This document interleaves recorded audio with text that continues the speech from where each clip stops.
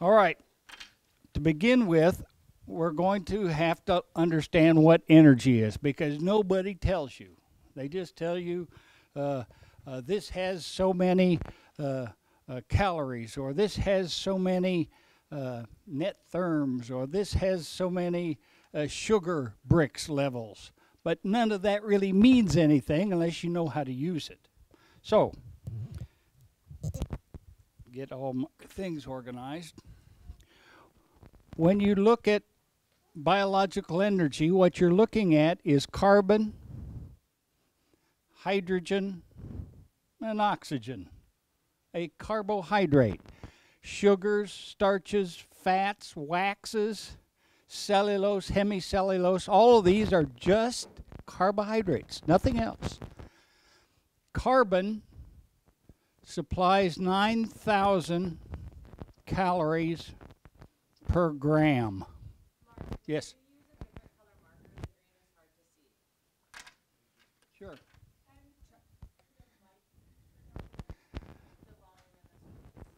I'm sorry. You might have to just come right up here. That's fine with me too. Yeah. You might see if we can get black.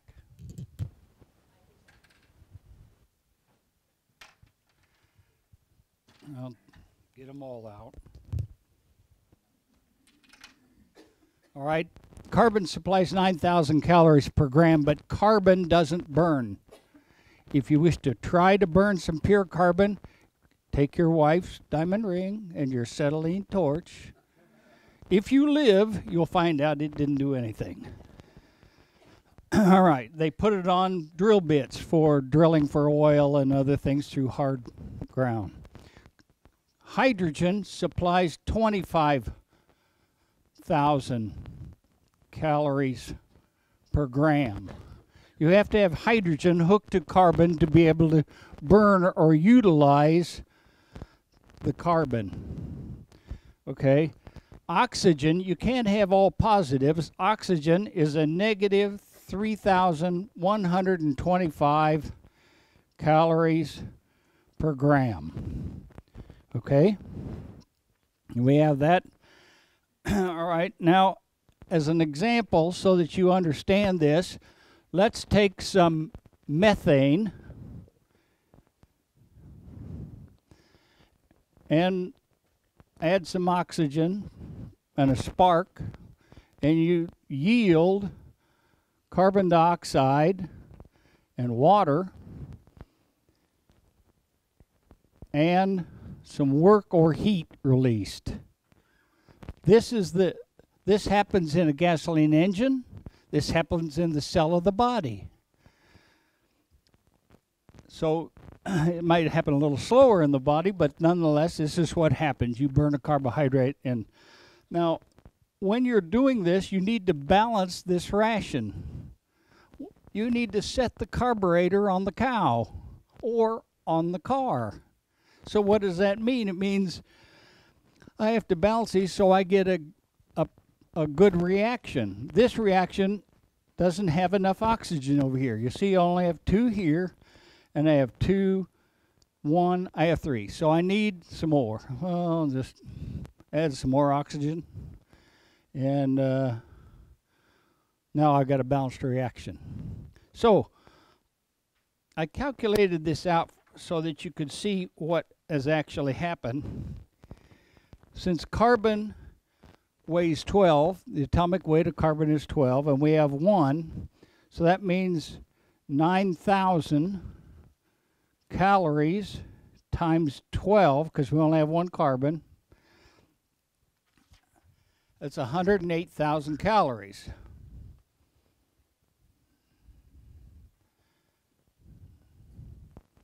Okay, I have 4 hydrogens.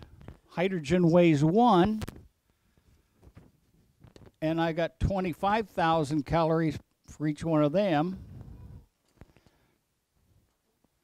So that means I have 100,000 calories. So I add those two together and I got 208. But I have 4 oxygens. Oxygen weighs 16. So a minus 3,125 calories times 16 times 4 is 64. And I get negative 200,000 calories.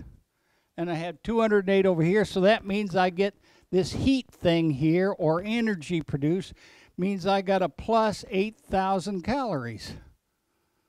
That's how it's done. Now it's a little more complicated with an animal than it is on a chemistry sheet here like this, but nonetheless, this is how it's done. So what we're trying to do is make energy. Okay, that's the biggest problem is with all animals is energy. It's not protein or minerals. Those are minor. It's energy. So I'm going to erase this. You understand what energy is now. It's calories produced by the burning or utilization of carbon, hydrogen, and oxygen.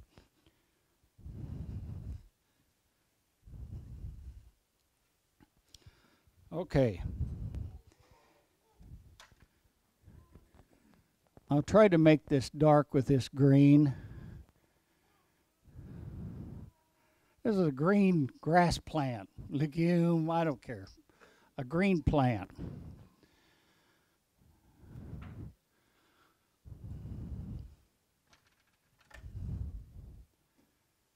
All right. Now what we're trying to do with this grass plant is make energy. So how are we going to make energy? Well, here's the sun. All of you made this in the 5th grade. Oh, thanks. Remember in the 5th grade you made the sun like this and you made grass. Remember that? I'm sure you do. All right. And then we took, the plant took in some water from down here. Now remember, you put out fires with water. So it's not a source of energy. You know that, right? Wait a minute. You could prove that. I'll get all these undone here. Hydrogen. 25,000. We got 2 hydrogens. 2 times 25 is 50,000 calories. And 1 oxygen. The 16 times minus 3,125. If you calculate it out, you'll find it's a negative 50,000. That's why water doesn't have any energy. It's net neutral. It takes a lot of energy to break that bond between the hydrogen and the oxygen. It takes more than what you're going to get out of it. So water is not something that's going to give you energy unless you have this thing. You have a green plant. Now you know photosynthesis. Well, where does it get its carbon from? Well, all the carbon comes from right here. Now, CO2, you put out fires with it, right? It doesn't supply any energy either. But with photosynthesis, this green plant will take in carbon dioxide through pores in the plant underneath the leaf called stomata. And it takes it in there, and then it takes the water up here, and then with the sunlight and actually some mineral elements like iron and magnesium and several other mineral elements, because you have to have those also, it converts this carbon dioxide and water to sugar. So we got some glucose here. So the water comes up here, and the hydrogen comes off, and the oxygen goes out here into the air for us to breathe. Now, I've got a plan. This is the only joke you'll hear. It's not even a joke. It's something I believe can happen. We've put a big dome over Washington, D.C. and New York and Chicago, and we will make them pay us to take their carbon dioxide. And then we will bill them for the oxygen that we're going to let them breathe. This is not a joke. This is a possibility. Did you know that the amount of carbon dioxide out here in the country is actually deficient from what you actually could produce in grass? You didn't know that, did you? Scientific fact. The research was done in Germany, where there's a few more people, and they all live in the city. And you could actually double the amount of production, actually a little more, of what you produce if you could just supply some more carbon dioxide that everybody's trying to tell you kills you. By the way, without carbon dioxide, this plant dies. So to tell you that carbon dioxide is a bad thing, ask them if they like to eat, and ask them if they like to breathe air. All right. So here's the relationship. Now, yes, you have to have carbon dioxide. Yes, you have to have water. Yes, you have to have sunlight. And yes, you have to have the green plant. And yes, you have to have some minerals in there, certain elements to help the photosynthetic process. Okay? Oh, by the way, if you have questions as I'm going, just raise your hand and I'll, because sometimes I go off on a tangent that's not what you're wanting to know about. All right. It happens all the time. Yes?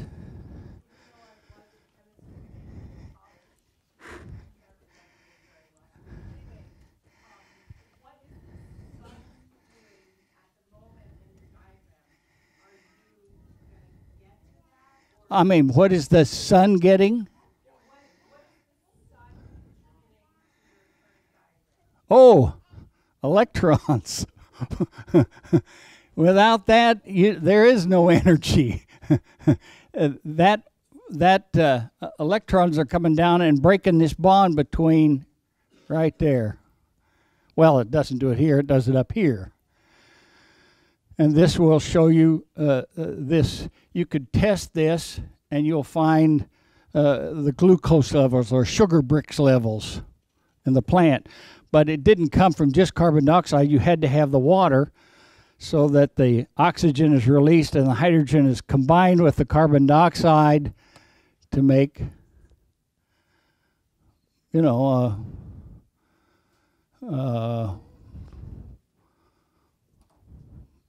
carbohydrate. Carbon, hydrogen. Well, they're all a little different. Okay. So it's from electrons from the sun. All right, so what happens at nighttime? Does this continue to happen? No. You have to have these electrons. Will the plant still grow? Yes, but not nearly as fast, and it won't produce this.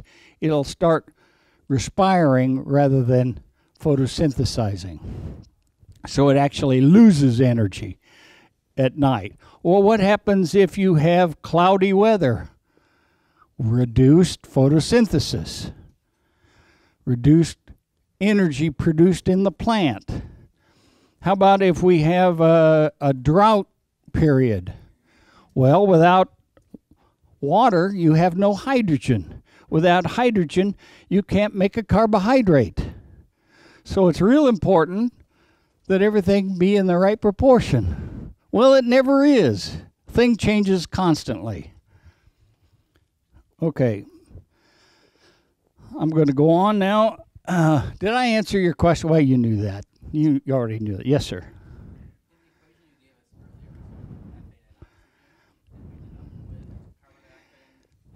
Right.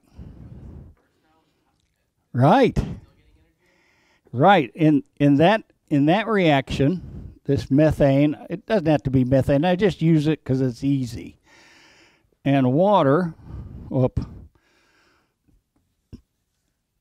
methane plus oxygen yields carbon dioxide and water and heat or work done. This is the politician using up our oxygen and giving us a waste material that he's going to pay us to take from him. Do you see? So this is just showing you what energy is. This is showing you how to make it. Okay? So here I made some sugars and starches and I made some oxygen, and I'm going to sell that to them politicians, and they're going to utilize it, and they're going to produce that product, and we're going to take that product and start over again. Did you understand? Sorry, I kind of got the horse before the cart, I guess.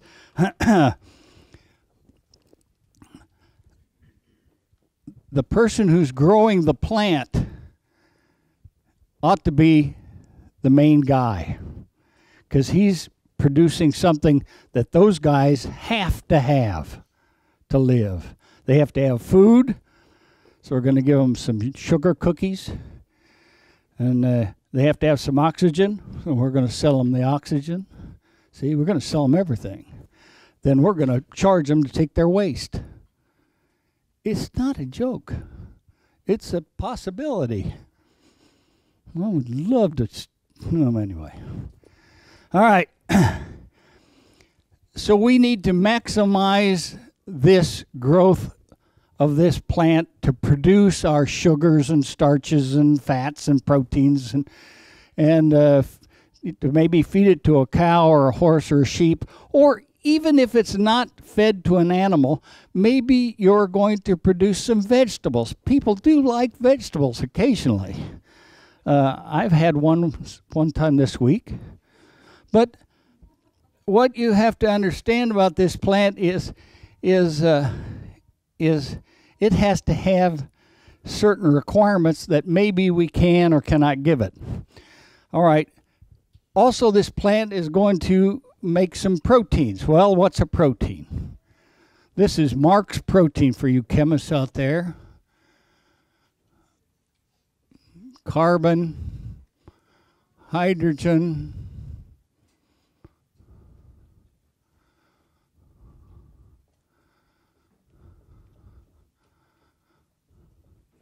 this is my amino acid. Yeah, I know they're all different than that and all different structures, but we're just keeping it simple.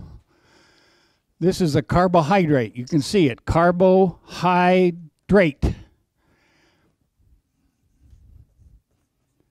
Now, it's a protein.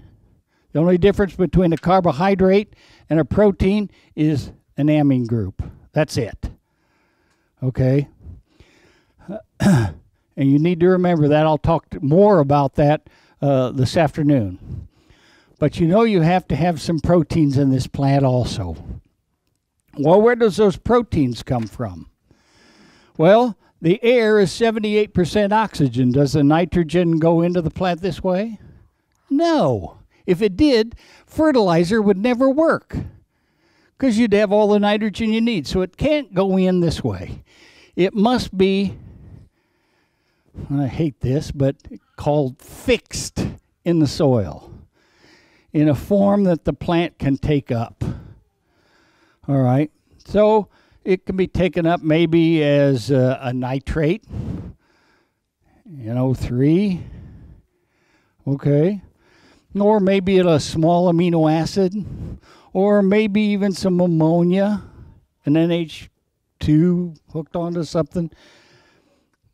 And this is how it's taken up by the plant. Now, most of the nitrogen taken up by the plant is controlled by potassium. So you have to have the element potassium to transport nitrogen up into the plant. Without potassium, it doesn't happen. This is why if you're wanting really high protein alfalfa that you want to sell to somebody, you put on a lot of potash, then you get high protein levels in your plants. Okay, you can harvest them early, and hopefully the nitrate gets changed to a protein. What happens? What happens if it's nighttime and you go out there and cut your alfalfa or grass? It doesn't matter what it is, or turnips, or spinach for you to eat, or lettuce, and you put on the potash, and it's got some nitrogen out there, and then you get nighttime or cloudy weather. What happens to that nitrogen? Does it get converted to an amino acid or a protein? No, it stays as a nitrate. Well, what's wrong with nitrate? I heard now that dietary nitrates are a real big deal. Dietary nitrates are poison. Did you ever heard of blue baby disease? Where if a child gets too much nitrates, they can't absorb oxygen in their blood and they turn blue? Well, that's what it is. Nitrates is not a desirable thing to have in your plant material for your use or an animal's use, because it takes a lot of carbon and hydrogen to convert it to an amino acid. Okay, do we understand about nitrates?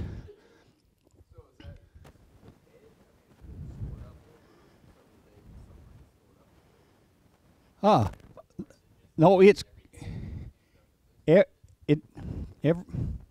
good. Every day, this plant is taking nitrogen up into here. All right, and so at nighttime or cloudy weather or a drought where we don't have any water, this plant still has this nitrate coming up in here, and it'll be higher in the bottom part of the plant down here, because that's where the photosynthesis mostly occurs, up here, or a higher amount. So the nitrogen or the protein that you have down here that you could test is not a true protein. It'll be a nitrate. And if we don't have any photosynthesis going on, this cannot be converted to a protein. So it just stays there. Doesn't do anything till you go along and harvest it, and then it's a problem. You can test celery. If you all have eaten some celery, and some of your celery is bitter tasting, and some of it is sweet tasting. The bitter is nitrate. You can make yourself a nitrate test kit, and what you use is reagent grade sulfuric acid, about 450 milliliters, and then get some diphenylamine, and about 15 grams, and pour it in there, and let it dissolve. It takes a little while. Then you could take a few drops of that and put it in a glass bowl, of course, and then take that celery and dip it in there, and it'll turn purple, which means it's very high in nitrates, very high. The worst one is chewing tobacco. The next worst one is cigarettes. The least, there is no nitrates in fine premium cigars. So just so you know, spinach can have huge amounts of nitrates. Nitrates are strong oxidizing agents. Means they can burn the cells. It's not a desirable thing to have too much in your diet. Okay. Now, so everything needs to be kind of in proportion. Well, did you know out here in the soil that there are all kinds of bacteria and protozoa and worms and all kinds of critters out here, and nobody deals with them. For some reason, we think of the plant by itself and the biology of the soil. They don't associate with each other. You know, I guess it's getting to be more where they're thinking that's good, but there is a bacterium that live, and there's about 100 species of them, of one that called Azotobacter, A-Z-O-T-O, Azotobacter. This particular organism gets all its nitrogen to make amino acids from the air. Imagine that. From the air. You don't have to fertilize. You just have to feed these guys. Now there's more than one that fixes nitrogen from the air, and they're not associated with these legumes or other grass plants. They're not associated with them at all. They don't make nodules. They don't do anything. They just live over here by themselves. And all you have to do to get all the nitrogen you require is feed them. Well, what does an azotobacter eat? The exact same thing a cow eats, or a sheep, or a goat, or a vegetarian, I don't know, whatever. They eat green plants. Well, do you know anybody that allows any of this green to feed these organisms down here? No. What you guys do is you go down there and you harvest it all. And then it grows back and you harvest it again. And then you go back and you harvest it again. And then after you've done the harvesting, you turn some cows out there to eat the rest of it. So what do we have here? Nothing. Now, what you have to understand about Azotobacter and many other organisms in the soil is sunlight kills them. They don't like ultraviolet lights. So you're harvesting everything and you're leaving some open soil. All right, you make corn or you harvest everything off it and you plow it. What did you do? You nuked the desirable organisms in the soil. Well, that wasn't a very good idea. Well, that's just the way it is. Cover crops would help. But still, at some point, you harvested everything off there and you got sunlight down into there. What else do those guys need to grow and multiply and fix nitrogen in the soil? Moisture. Bacteria don't have legs. They have to swim everywhere. All right, so if we've harvested in whatever way a lot of this green material, now we have it open for drying out. So we don't have the moisture, so they can't swim around and get what they want to eat. All right, so we don't have any moisture, we're nuking them. What other thing do we need? Well, these are aerobic organisms. That means they need some oxygen. So if we go down and pound the soil good enough, we shut off oxygen supply. And we don't have worms and nematodes and all those other critters in there to break up the soil to get oxygen down into where that organism lives. See? So we've done everything we can to kill them. Just done an excellent job. What else? But those organisms are always there. They're in a protein layer. What happens if they don't have enough of something to grow? All bacteria do this. They'll put a little protein layer around them and they'll just sit there and wait until conditions are right for it to start growing and multiplying. We could go out here and dig down and get some anthrax if you want and make the conditions right, and we could get it to grow. Just right out here. So, you know, they're always there. That's why we got all these new bugs showing up all the time. We're finally making conditions right for them to grow and multiply. All right, so we also have to have the correct pH for that organism to grow. Well, what should that pH be? Well, probably about neutral, 6.5 to 7, 7.2, something like that. So if your soils are very acid, if they're in the 5 range, it's probably not going to grow. So all of those things have to do with growing the right culture down here to promote this thing. They're all related. Oh, by the way, these guys in digesting these foods one of their waste materials is carbon dioxide. So you do produce some out there anyway. All right. Any questions? Yes, sir?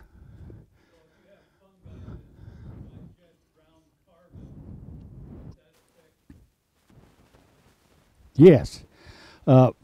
Fungi eat dead stuff. And bacteria like green stuff or growing stuff. And you need to have the proper proportion of bacteria to fungus to grow the plants that you wish to grow. If you wish to have just grass, then you might have a total bacterial environment. If you want tomatoes, you'll probably have to have a relationship of about half and half. If you want nothing but forest, then it's totally fungal. And you can move that any direction that you want, that fungal bacterial relationship, by what you feed in the soil.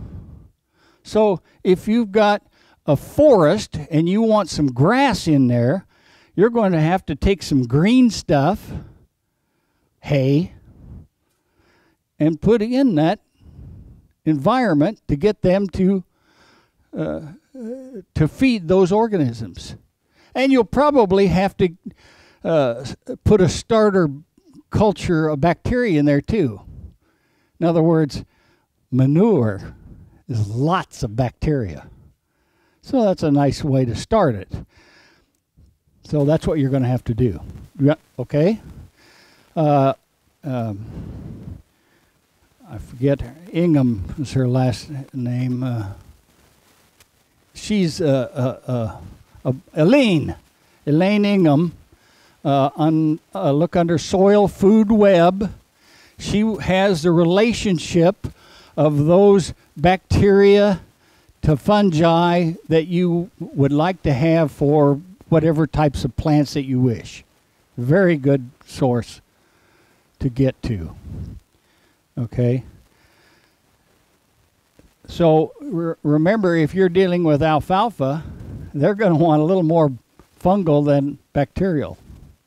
So depending on what it is you're trying to grow and what you're trying to feed is where you need to be. Look it up. Thanks. I couldn't remember her first name. She knows a lot of stuff. This isn't where I got it from. I actually ran into this somewhere. I don't know. Reading a book. Okay. I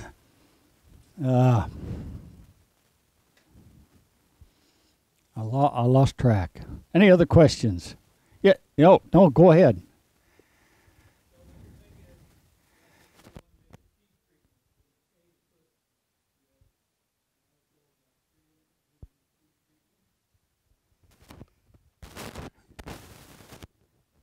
Yes and no.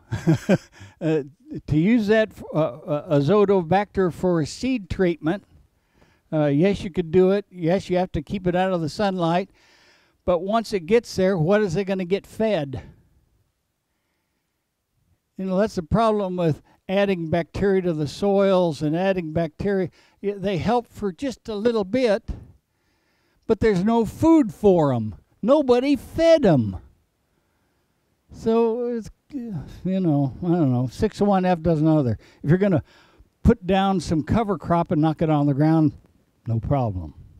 But if you're not, you're just going to put it on bare soil, just well give the money to me and I'll hold it for you. Somebody had a question over here. Yes, sir.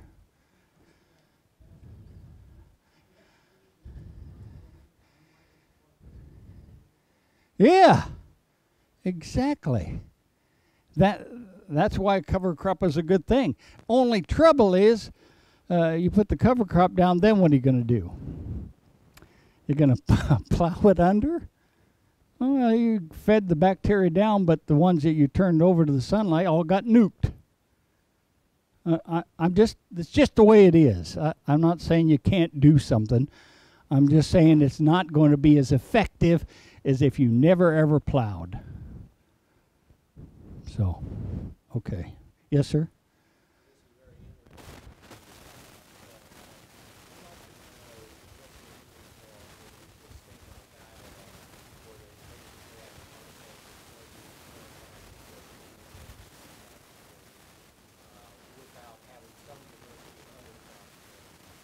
Oh, what the that's real. That's real simple. What you have is rich fertilizer companies, because now you've well, uh,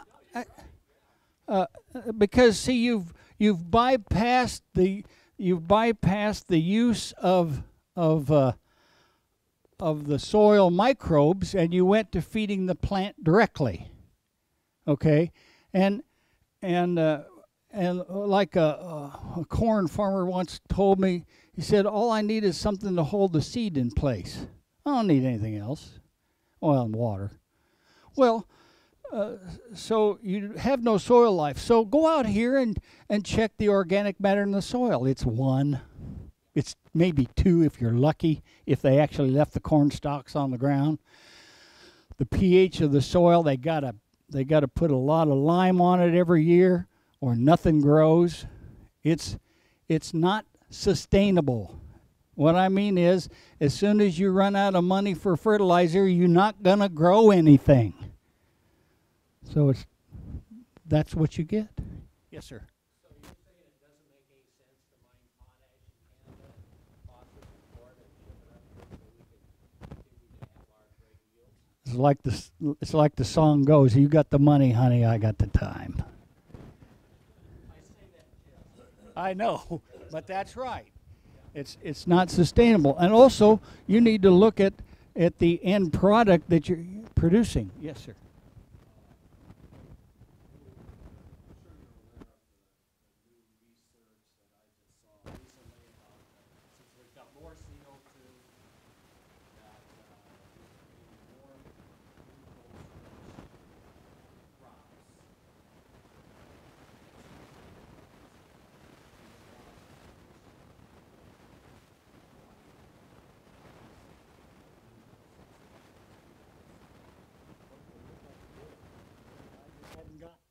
Yes. Oh no, I just would have probably forgot to go there. I'm behind sometimes. I wanted to finish my thought. Not only are you producing a crop that's not going to be, it's not going to have everything you need in it for to sustain life. If you're only dealing with NP and K and some trace elements, finally, I mean, if you remember, it used to be just NP and K, and that's all you didn't have anything else. But now there are people that are doing the trace elements finally. But I think the people that forced them to do those trace elements were the people that were feeding it to people or animals, finding these deficiencies, disease symptoms showing up. I think that's why that research went that direction. I don't know, but that's what I would guess. So what they're making now, I have a good friend that used to work with me, and he works for Monsanto now. And he raises chickens, so he called me up and wanted me to do a ration for his chickens. Okay, so I did a ration. I said, "Now look," I said, "if you're using corn now, that we have this available now, you're going to find that the oxygen level is higher, the hydrogen level is lower, and that you'll have to adjust on the ration." Now, what that meant was it had less energy. Okay, that's what I'm talking about, and I'll talk a little bit this afternoon about that. And I said, I don't know why, but on our analysis, the hydrogen content on corn has gone from 7.1% hydrogen down to 6.85, and I said, I think I also know why the phosphorus level has dropped from 0.37 to about 0.27. And the only reason I can figure that happens is because phosphorus got real expensive, so nobody uses it. So therefore, the energy of the plant went down. And I'll explain that if I remember. All right. Well, I tend to ramble. Okay. He says, I know. He says, I know all that. I said, well, then what caused it? He said, we want to produce corn with the most starch. I said, why? He said, because we can make more ethanol with it. We don't want no fat in there because it's too hard to break down. So we produce corn with high starch contents so we can be the ethanol state. Okay. Well, if you're going to feed that to a cow, you've got a bit of a problem. Now you're more susceptible to founder and acidosis and all those problems with today's corn than you did in the 60s and the 70s. So it's just the way it is. Okay. Did I answer your question? I don't even remember what it was.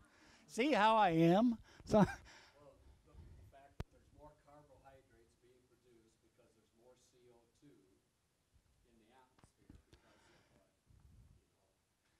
of that dreaded word. well, oh, on the C3s.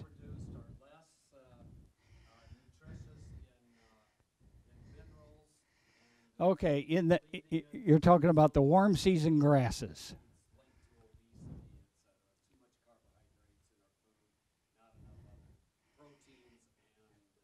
Means you started being a vegetarian and not a steak eater. What? God, that's easy to balance that ration. You know, I'm sorry for you people that like veg.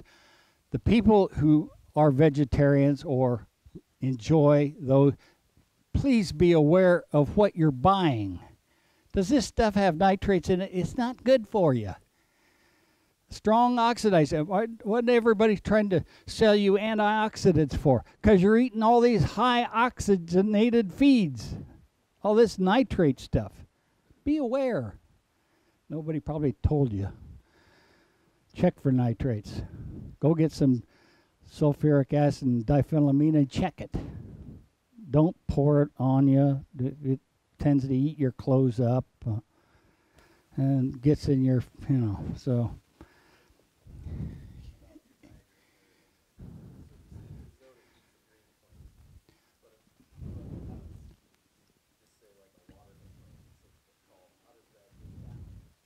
Very good. That's exactly right. How are we going to get this green plant down here for this thing to eat? Got any ideas? No, it's not. It's mature. It's mature then. It has to be green. Okay. I'll give you some ideas. There we go. That's the cheapest way.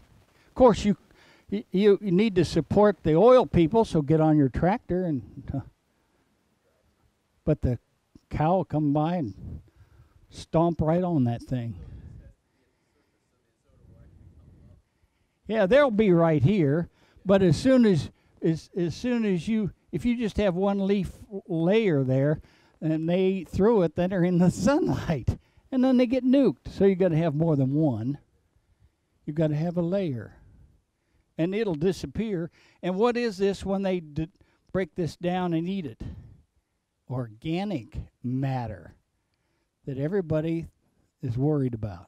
Easy to make it, but you see, everybody thinks if I don't get it here, harvest it here, I'm wasting. Amish are notorious for saying that. The more you feed the organisms in the soil, the more green plant material you will have. Period.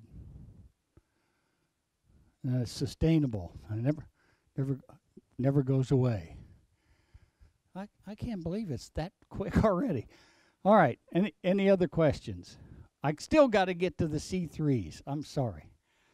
All right. We have warm season and cool season grasses. And by the way, I raise some beef cow. Well, actually, I take care of the beef cows, and my grandkids own them, which means I do all the work and they harvest all the money. And in Wisconsin, I have or had almost all cool season grasses, fescue and timothy and ryegrass and so forth. And I don't remember all the names of the grasses, and I really don't care. If a cow eats it, it's a good grass. Other than that, I don't care. And then, but in the summer, in July, as you know, fescue produces a fungus that says, "Don't eat me. I'm not good for you." Because at 82 degrees Fahrenheit, cool season grasses stop photosynthesizing. That means that they're not producing any energy. You understand? They're lower in energy. So then a fungus starts growing, because now it's not a green plant producing antibodies and all kinds of good stuff to keep fungus and other things from growing. You didn't know maybe that they had a system of antibodies produced there. Well, they do. You know, the higher the sugar levels, no bugs will bother them. The army worms never even go in there if the sugar levels are high. But if they're not, the army worms come in and clean it out. All right. So I wanted to get some warm season grasses, so I got some feed for that period of time when the temperature is above 82 degrees Fahrenheit. Well, I didn't have any. And so I went and purchased some hay from down in Kentucky, and it happened to be Johnson grass. Oh my God, we can't have that. That's poisonous. You can't buy seed, by the way, because all the corn people won't allow Johnson grass in their corn. I don't know what they're worried about. They just spray it with Roundup and kills it anyway. But so I just took some hay up there and I fed it, and now I got some Johnson grass. Well, an interesting thing about that particular species of warm season grass, and it grows real nice, and in the summer you got lots of volume, and it's a pretty good product. But as soon as it gets a little cool, it's useless, and the cows will not eat it. It's not brown yet. It will get brown, but the cows won't eat it because the energy has dropped down, and it's cool enough now that the fescue and other plants are starting to grow and their sugar levels are up. So the cows made the decision. I could go out there and test and say, well, this grass is not good because, but the cow already knew it.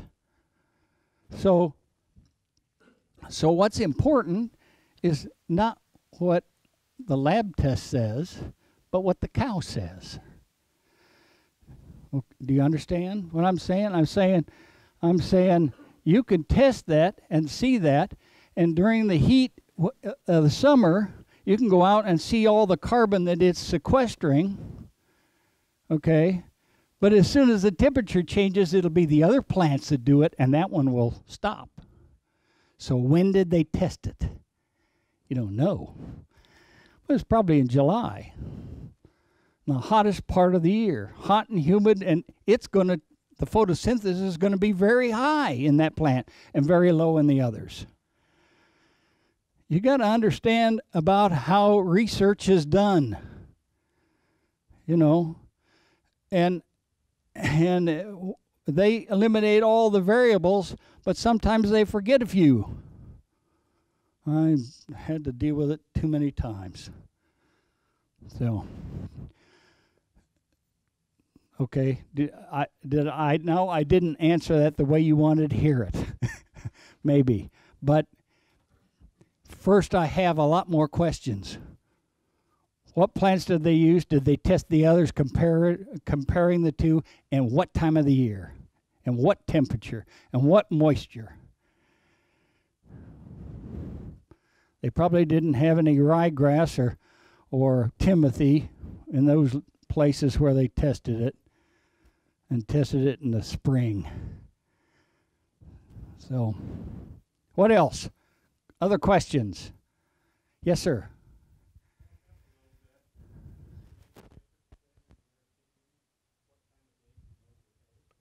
Absolutely, positively.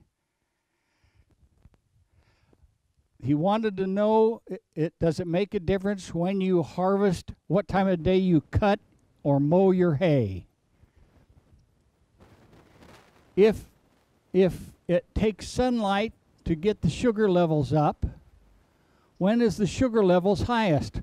Here at 6 in the morning or 8 at night? No.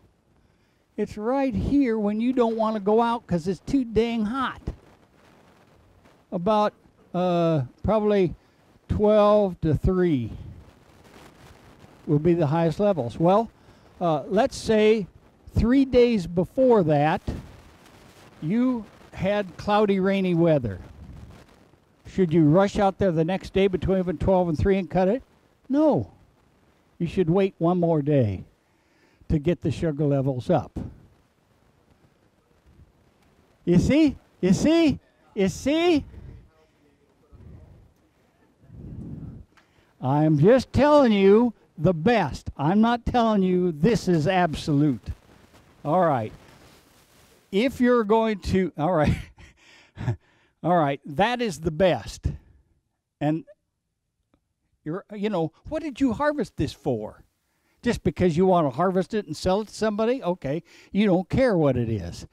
And the guy that's buying it, I'm sure it don't matter to him. It don't matter. But if you're harvesting it for you, doesn't this matter? Well, sure it does. Because if the energy is low in this, what happens? The cow is going to eat more to make up for what's not there. So you had to pay for it twice. Big mistake. Check the sugar bricks levels. That's a good way to do it. Okay. Now that's the best. All right. Let's say everything broke down, and at 4 o'clock you want to go out and cut it. All right. Now the next question is, if you're going to cut this hay,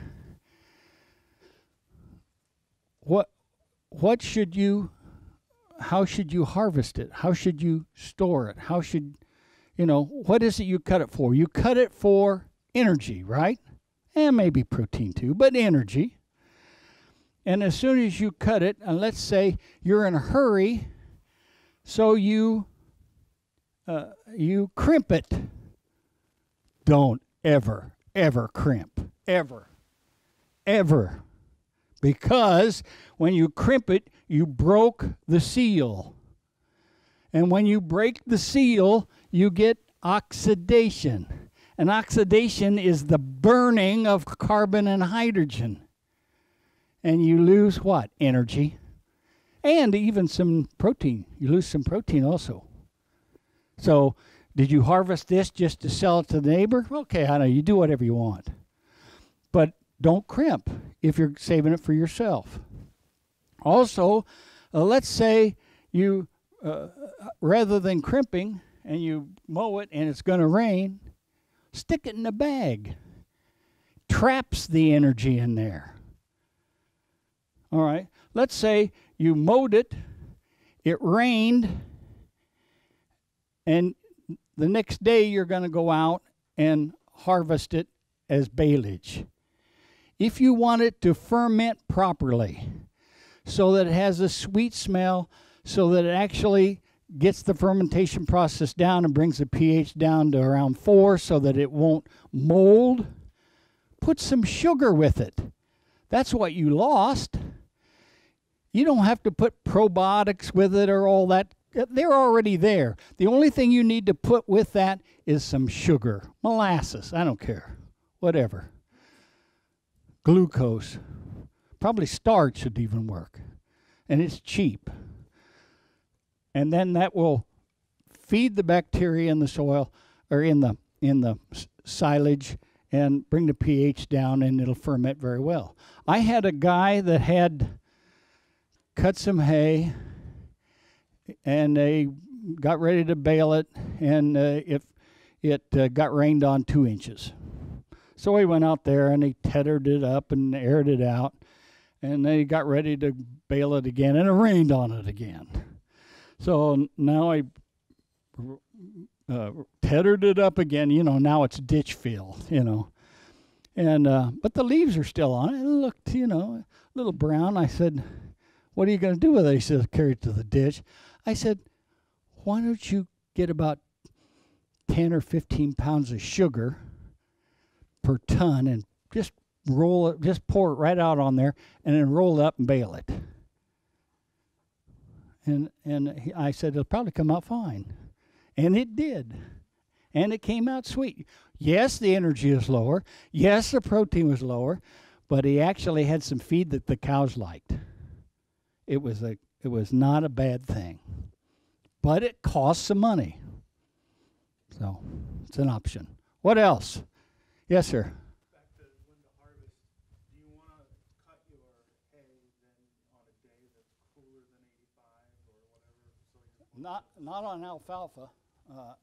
Depends on your cool season grasses. Yeah. You don't want to start harvesting them, those in July. That's a terrible time. You should have harvested it before then. Oh, I'm sorry, I didn't have my. He wanted to know if he should start harvesting the cool season grasses before it got warm. Yes, if you want higher sugar levels. That's right. Anything else? Yes, sir. Back to your diagram there, when say you were rebuilding your soil and you already had compacted, is there a place for aeration then to help get the air in there? Well, sure. These are aerobes, so you have to have some air in there. I'm just saying that you can get it. Oh, he wants to know if there's I'm sorry. The question was, is there a place for aerating the soil with mechanically? And of course there is, as long as you don't turn it over. That would be desirable, but I would prefer to let the organisms in the soil do that for me. But there'll be places where you're in a hurry, and if you can open up this, it's a desirable thing, especially if you can knock some of this down and punch it in the soil, because then you're feeding the organism at the same time. But it costs money, so it's completely up to you. Okay? What are the effects of the soil when you take everything off in your soil? Yeah.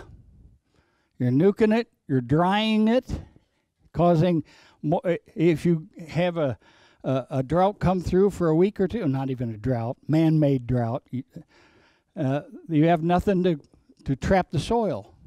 Also, you don't bring up the organic matter. Organic matter traps moisture in the ground. The higher organic matter, the less a drought will even bother you, because it's trapped the moisture. Carbon, 1 unit of carbon will hold 12 units of water. So would I harvest? No. But, I live in Wisconsin, and, if you don't have some hay, you have a problem in the winter. So that's why covering it with something is a desirable thing. Somebody else? Yes, sir? You said the cows quit eating the Johnson grass when it cooled down. Yeah. Is that the same for cool season grasses when it warms up? Exactly right. That's right. They stop growing. They stop photosynthesizing. The energy isn't as high. That's right. And if you watch them, they'll tell you, there's not there'll be some cool times during the night, and when the sun's coming up. So then the cool season grass, it'll be variable, when they will change that. But once it gets toasty hot, the cool season grasses, they don't eat. They just don't, Of course, you can force them. Everybody does that. You're going to eat it or die. So usually they get sick and then you bring them something else to eat. Yes, sir. So where do you draw the line then between stockpiling corn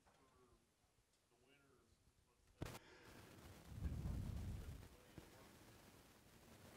Well, it depends on where you live in the world, but stockpiling it, the plant never stops growing. It's always green. And the only reason that it's always green is because you kept it in a vegetative state by just eating part of it.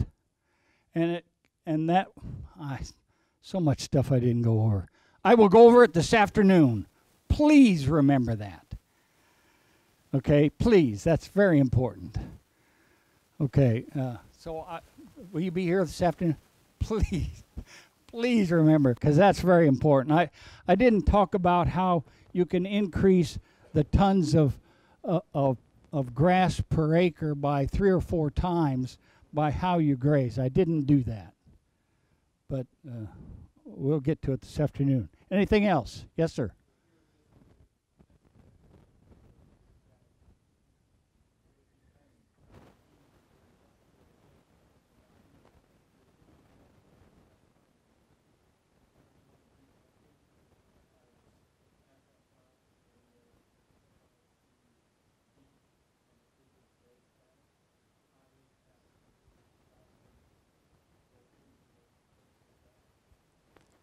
Yes, it's going to make a difference on when you move those animals during the time of day. That's exactly right.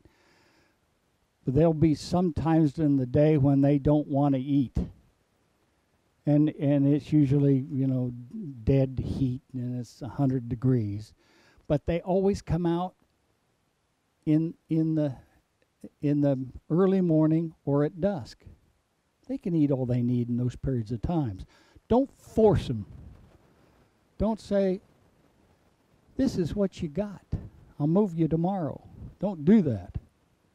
Okay? And I'll talk more about cows and sheep and pigs and stuff later.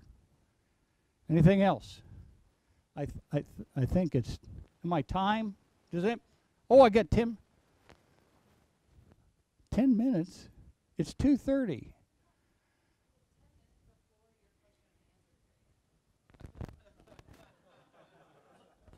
We can cruise on. Okay, well, I didn't know. I thought it was over at 12:30.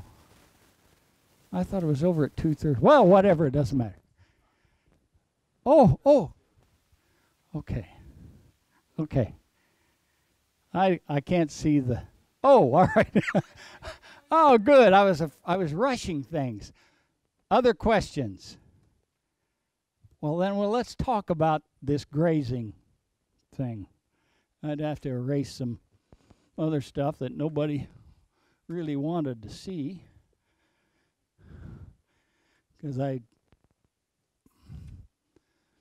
made it sound too complicated.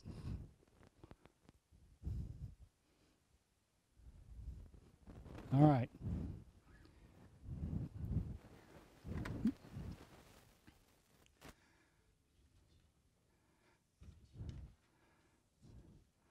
No, this is not a dead grass plant, but you can see it better on the video. So, all right.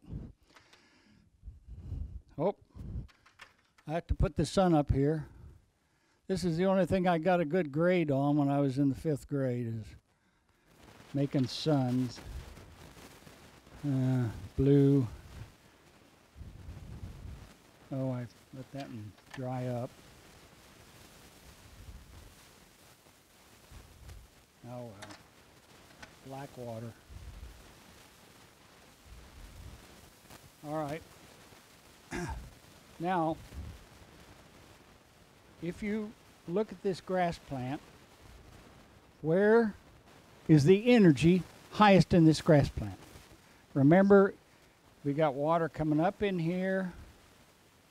We got plenty of gas from Washington coming in here. All right, and we got plenty of sunlight. Now, remember what they told you in 5th or 6th grade, that the sunlight doesn't come over here and make a turn and go in here.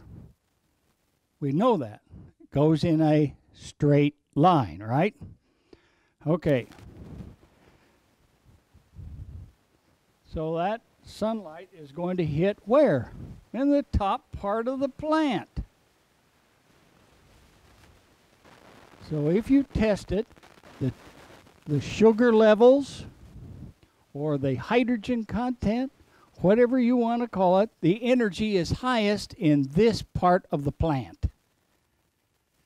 And if you turn a cow out, or a sheep or a goat, into a new paddock, and if you have the time to stand there and actually watch, you'll see that they just take a bite and move on. They don't come down here and eat it all the way to the ground, go to the next one. They don't do that. Watch them. All right, when a grass plant is munched, okay, maybe it's not this much, maybe it's half. I don't care, but it's just a part of that grass plant. What happens when that occurs is the roots don't die back. I don't know why everybody says that the roots die back. That's crap. But what does happen is the sap in the roots down here comes out of here and goes back to replenish this part. The roots are still there. They didn't go anywhere. Now, so it sucks all the juice out of there and grows this plant material back.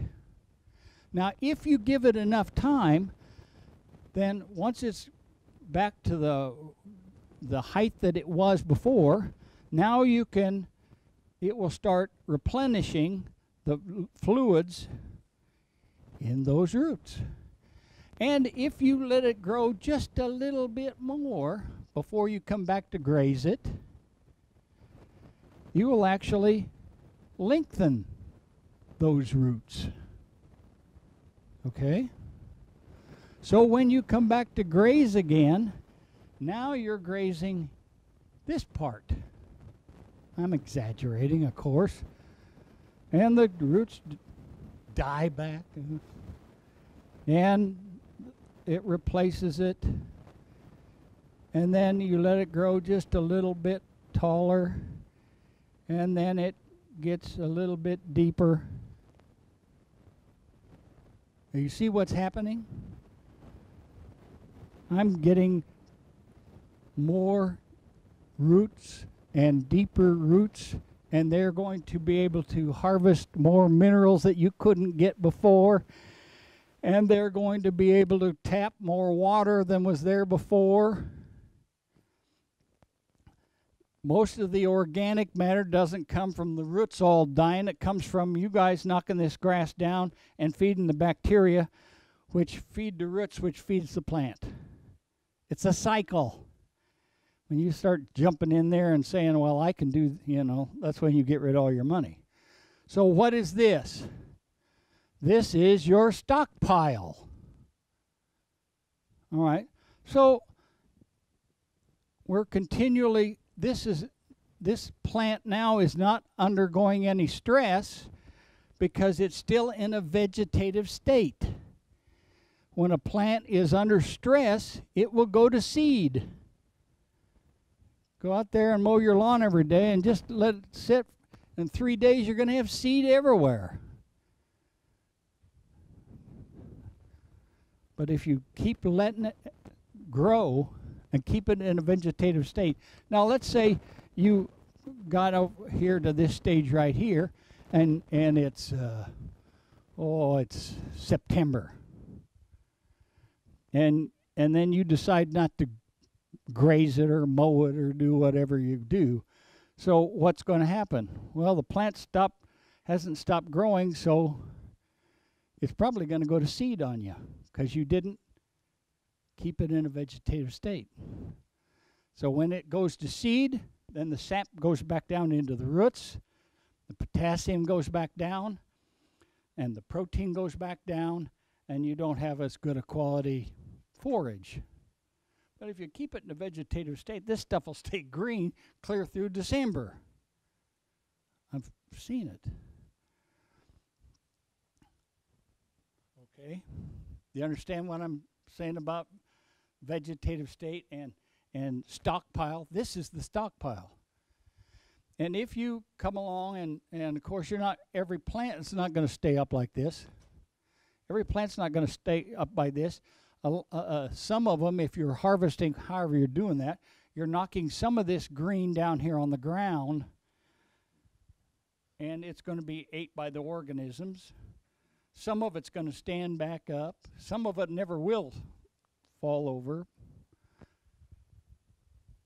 But you will increase your production or tons per acre of grass by, I used to believe it was just 2 or 3 times, but I've seen it 10 to 12. What that means is, instead of 1 cow to 3 acres, I can have 3 cows to 1 acre. Wouldn't that be wonderful? Well, anyway.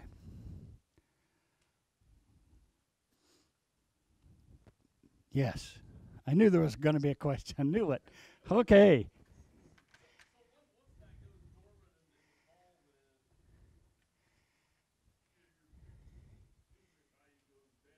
Yes. Yes, but one thing that you got to be aware of that we don't think about is if you've got a lot of organic matter in the soil because you've been doing it right for a couple of years, that traps heat too. This plant may not stop growing until January when it's 10 below zero. That means it's still photosynthesizing. Maybe not a lot, but some. So organic matter is a huge deal. And the only way you get organic matter is put some of this down here. And nobody wants to do that because it's a waste. Wait a minute.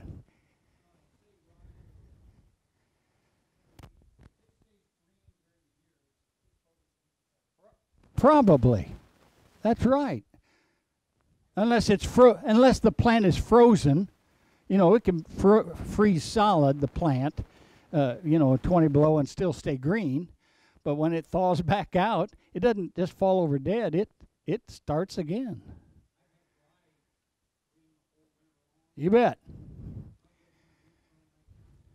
You bet. It's exactly right. And it can happen with it won't happen with a warm season grass, but it will the cool season grasses. Now, yeah.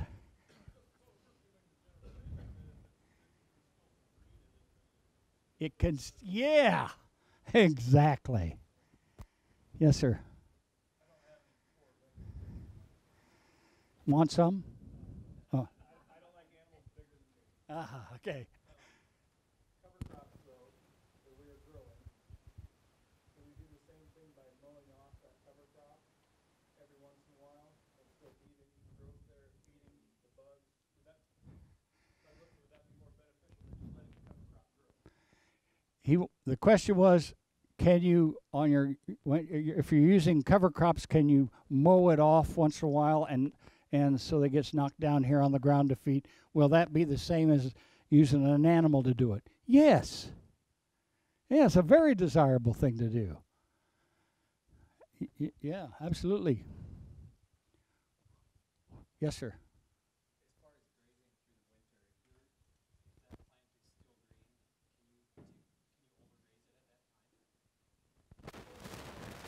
is still green, can you overgraze it at that time? It will not hurt the plant. Oh, wants to know on the question is in the middle of the winter when everything's frozen, even though it's still green, and you graze it to the ground, is it detrimental to that plant for the next year? It's not detrimental to the plant, but if you graze it down to here, it's detrimental to these guys because now you don't have anything covering the soil. You don't have any organic matter keeping the moisture from leaving and the sun from getting in there. So that's the only, you know, uh, Alan Savory says that, you know, it has to do with time. Well, of course, but he forgot. I explained it to him a couple of times, but sometimes Alan, well, he listens sometimes.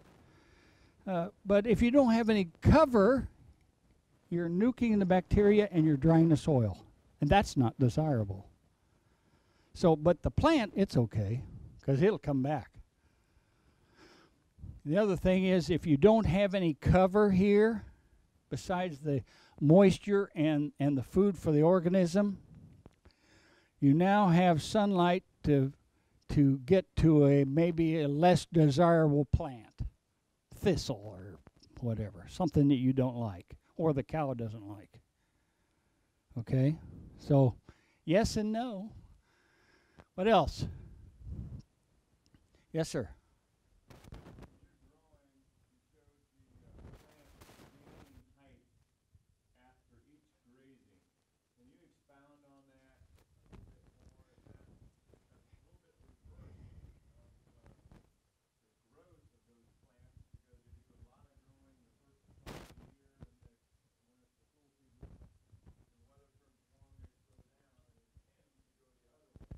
That's because of cool season, warm season grasses.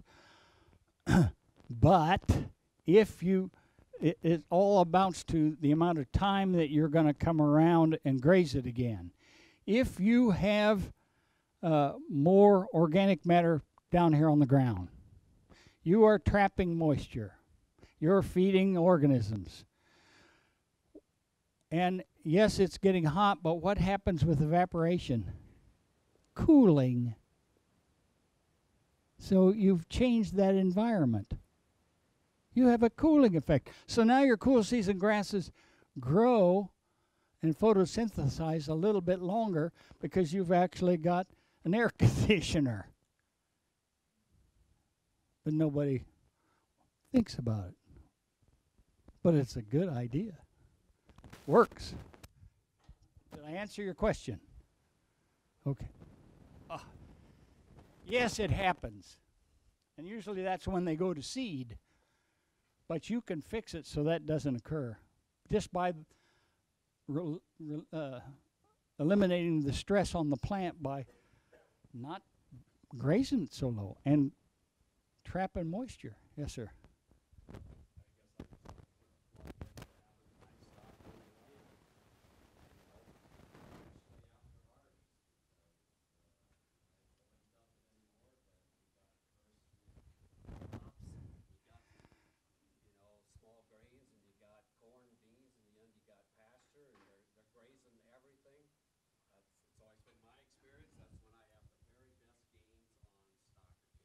Exactly right. Even if you're a corn farmer, one thing you should do is cover crop that thing, and the next thing you should do is bring cows out to stomp it down, to eat some of it, and to fertilize with a bacteria source. Did you know that's most of that manure that come out of the back end of a cow is not undigested feed? Most of it's bacteria. Oh, but that doesn't count. Well, yeah, it does. So if it is, but you have to have fence, and we can't do that. It's too much like work. Anything else? Oof. I think we started questions too soon. Yeah, go ahead.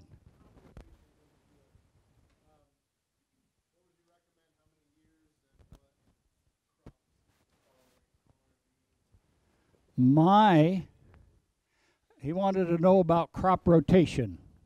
Rotating corn and beans and alfalfa or whatever. My recommendation is never, ever do that, ever.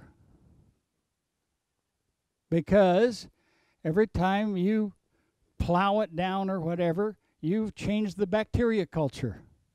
You killed off the bacteria, now you're starting over again. You're using some of the carbon that you developed. Now, is there a happy medium where you can do some of that? Of course there is. I'm on the opposite end of the crop farmer. I got cows. I like cows. I eat cows. So, but the the crop farmer is a necessity too. So the more cover crops that you can use at the same time, you know, you can grow corn and certain crops underneath that, green, I don't know what, I don't know those things, but I know you can do it. So do more of that. Do you have to go from corn to beans to alfalfa? No, you don't have to. The reason they go to alfalfa is because of the fungi that puts nitrogen back in the soil, so that you don't have to buy so much nitrogen. I just showed you a way you could do that. And you don't have to use alfalfa, high price seed. Plant a bunch of cover crop and put it all in the ground. Let the cows eat some of it. There's no perfect answer. There's only a perfect answer that fits your situation. That's all I can tell you. Yes, sir.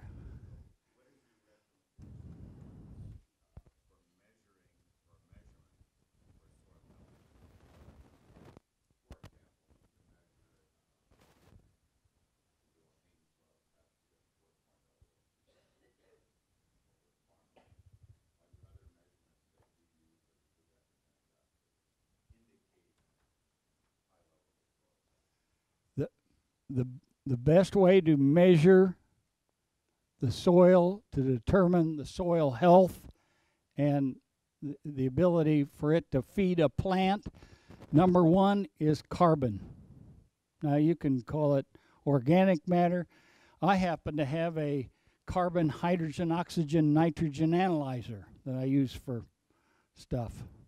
And you can use it on soil, but you can get it done anywhere and just find out how much carbon is in it. The higher the carbon, the more you have health in the soil.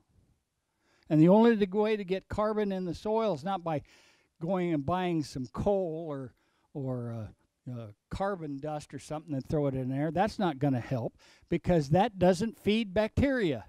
You have to have a carbohydrate. Sugars, starches, fats, proteins, not carbon dust. Okay? So that's number one, because if you have organic matter, then you have biological activity. If you have biological activity, you have corrected pH automatically, because they're going to make some of those inorganic elements that you have that you think you need to spray on there or put on there all the time. They're going to make the ones that are already there in an available form, not in a rock form. They're going to take that calcium carbonate and break that thing down and use that calcium, so you don't have to buy anymore. You guys got lots of calcium out there. It's just not available. Well, how do you get those things available? Bugs, worms, nematodes. Oh, terrible, nematodes. Whatever. Biological activity is the answer. Okay? Oh.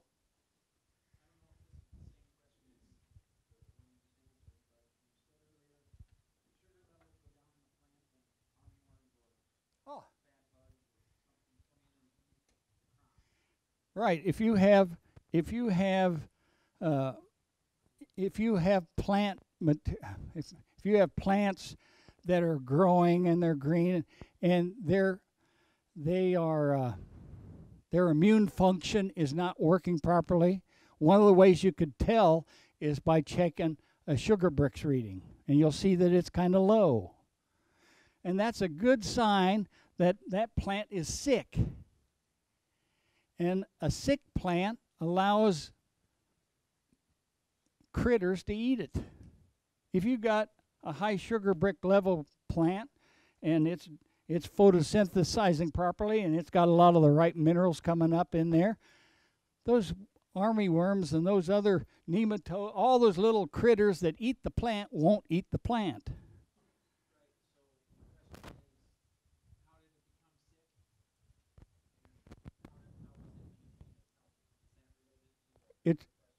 It's related to how you grazed or harvested and what you did by fertilizing or not fertilizing.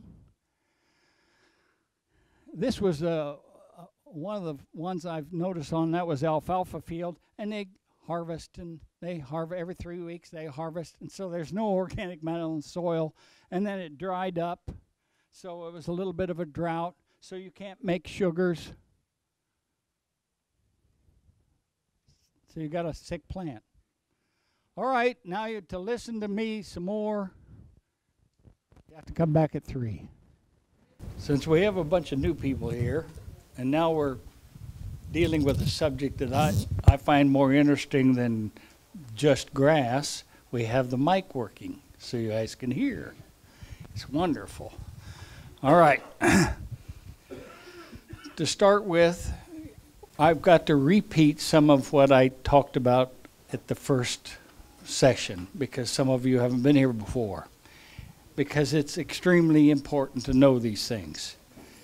You have to understand what energy is, okay? Energy or biological energy is the digestion and use of carbohydrates. Carbon supplies 9,000 calories per gram, okay? Can't burn pure carbon. Diamond rings don't burn very well. Hydrogen supplies 25,000 calories per gram.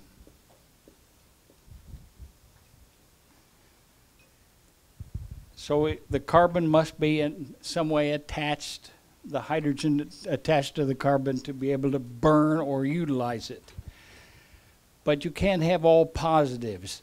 Oxygen is a negative 3,125 calories per gram. Okay? The reason you need to know this is because most of the stuff you deal with are carbohydrates. Sugars, starches, fats, waxes, even proteins are carbohydrates. So if you have a carbohydrate, we'll just take this one, my methane, and you're going to burn it, or, by the way, the cell of the body is not unlike a gasoline engine in that you burn a carbohydrate, and the end products of burning, here you add some oxygen. Whoop.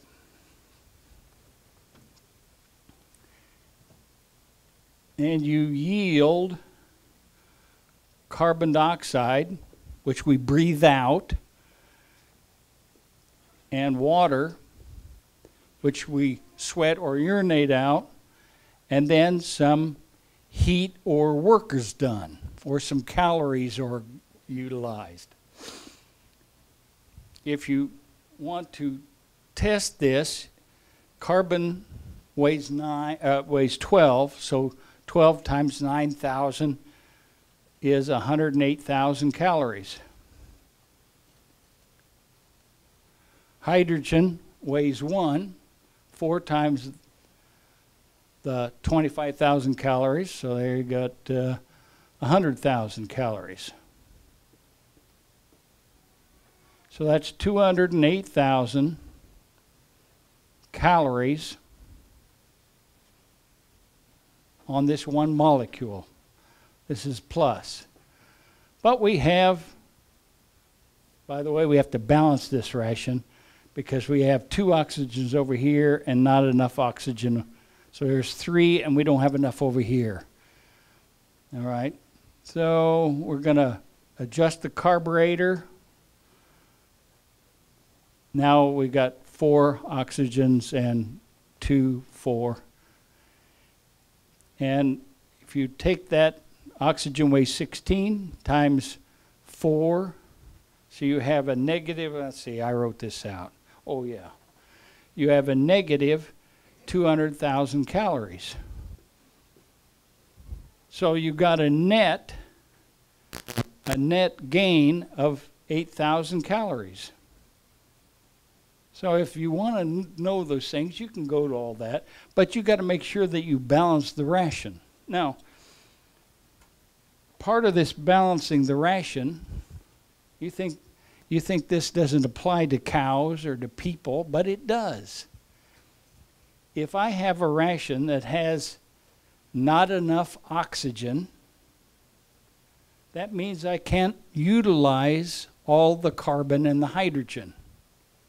What did I just say? I said the feed efficiency is terrible. You didn't know that was part of it, did you? So in a human body or in a cow, if I have a low oxygen diet, you could say low in sugars and starches if you wish, the cell of the body will start producing ketones, the burning of fat in the absence of oxygen. So you get ketosis. If you're a human, you call it diabetic coma or the Atkins diet, which it's the same thing. It works very well, and if you pay attention to what he said in the Atkins diet, you will only do that extreme high protein, high fat, in other words, low oxygen diet, for a very short period of time. And then you start introducing more sugars or starches into the diet so that your liver doesn't fall off and you all die. But you will lose a lot of weight very quickly, but it's hard to do. So an oxygen deficient diet is the Atkins diet. So you don't want that on your cows if you're trying to produce meat or milk. You're not going to produce as much. They're going to lose weight. So the next thing is, what happens if I have too much oxygen? Well, you all know what an excessive oxygen diet causes. Take your cow or your sheep or your whatever animal it is and just feed it nothing but a high starch, high sugar diet. Corn. Oh, that's that poisonous food. Remember, you guys do know that corn's poisonous now, right? It's a seed of a grass plant. Get over it. Okay, but it happens to have an excessive amount of oxygen. So if you feed an oxygen excess diet, you get, first thing that happens is you get drying of the mucous membranes, which is part of the immune function. And you'll get an animal that coughs. If you've ever been to a feedlot or somewhere where they're feeding a lot of hogs, you hear this dry cough like they have something stuck in their throat. And that's an oxygen excess ration. If it goes far enough, you get excess lactic acid production in the rumen. The rumen stops fermenting, and then the animal goes off feed and loses weight and maybe dies. Founder, stiff muscles caused by excess lactic acid production, all of that is from an oxygen excess ration. Displaced abomasum, that's another one, oxygen excess ration. But nobody says it in those terms. They say too much starch or too much sugars. Okay, if you look at some, let me do some erasing here. If you look at some feeds, let's look at corn. Really poisonous thing you don't want to feed. Has an oxygen content. Oh, by the way, in the cell of the body, I don't care whether it's a cow or a chicken or you, the oxygen balance, the percentage of the diet should be 40.5% oxygen on a dry matter basis. Well, it's this 40.5%, don't confuse, it's the same as how much phosphorus do you need. You need 0.3% phosphorus or so much calcium. It's just another mineral element. Don't get confused. It's nothing special. So if I have a 40.5% oxygen on a dry matter basis in that ration, then I am not going to get acidosis and I'm not going to get ketosis. And I'm going to get the most use, the most energy produced. If I don't have enough oxygen, I can't get all the calories produced. Just remember, it's a bunch like a gasoline engine. If I stick a rag in the carburetor, how fast am I going to go? Not very fast. And how much fuel will you use? A huge amount of fuel just to go a very little ways.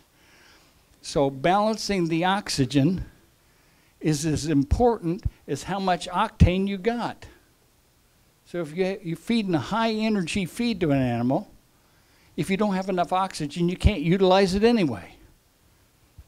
Also, if you have too much oxygen, then you start going the other way also. So this balancing of this oxygen, or sugars and starches to proteins and fats, it's another way to say it, is extremely important for feed efficiency and health of that animal. And it doesn't matter whether it's a person or whether it's a cow. If you want to see an oxygen excess ration in children, don't do it to children, do it to yourself. Eat nothing but candy bars. That's high in sugar, very high oxygen. You will start getting drying of the mucous membrane, and you will start getting respiratory diseases. And if you remember, after you get over it, what caused it, then you won't do that to your cows either. All right. Corn, the shelled corn, has an oxygen content of 46% on average. Now, everybody's corn is a little different. High oil corns, high lysine corns, this corn, that corn, they're all different. And they will vary. Now, if I crack or grind that corn, what happens? Oxidation happens. So this oxygen may increase as much as up to 48%. Well, if the oxygen increased, what else decreased? Because you only get 100%, you know. Well, the hydrogen content, that's the true energy, is averaging 6.85%. But if I let it oxidize, I grind this corn and I let it oxidize, it'll probably go down to about 6.65. Now you're talking about 25,000 calories per gram. So that's a huge drop. So you need to be aware of what you're doing. Don't grind your corn 2 weeks ahead of time. If you're making hay, don't crimp the hay. Your energy will go down. What do you need to produce? You need energy. Well, let's look at, molasses. Molasses is mostly a sugar, averages 50% oxygen. What's the hydrogen content? 6.5. Everybody feeds molasses because they think it's high in energy. No, it's not high in energy. It's high in oxygen. You may need that on lush green grass in the spring of the year. Grass, 36 to 37% oxygen. So what happens on that lush green grass? It's low in oxygen. I don't get good utilization, do I? So the animal eats more. So you have a little area where there's some dead grass out there. And you're rotating your animals around, and the first place they go is they go and eat that dead grass. Why do you suppose that is? It's not high in energy, but it's high in oxygen, so they can utilize the energy that the grass has. The grass probably has hydrogen content of 6.10%. Yes? What does sunlight do to wilting hay? What does sunlight do to wilting hay? Well, it'll still be photosynthesizing, okay? On a wilted grass plant, you cut off and it's You will still get some photosynthesis. But eventually that's going to stop. Is that what you're wanting to know? Does the sunlight actually try to break the hay down, and the longer it's exposed to sunlight, the worse it is? Is that why It's hay not- just turns dark over time? It's not the sunlight, it's the oxygen. It's oxidation. Oxidation. And that's caused by oxygen in the air, oxidation reduction reaction. So you're gaining oxygen, you're losing hydrogen. But then what happens when it's put into a bale and put into a shed? You sealed it a little. The edges still got brown, but you sealed it so that you have less oxidation. If you had wrapped it, it would be even less. So you're losing energy and gaining oxygen when you cut the grass plant. Because we were in Europe a year ago, and they really don't want much sunlight exposure to their cut grass. And they want that off the field really fairly quickly, because they were telling us how much how a negative oxidation No, no. is for the cut. It's exactly right. It's not sunlight, it's oxygen.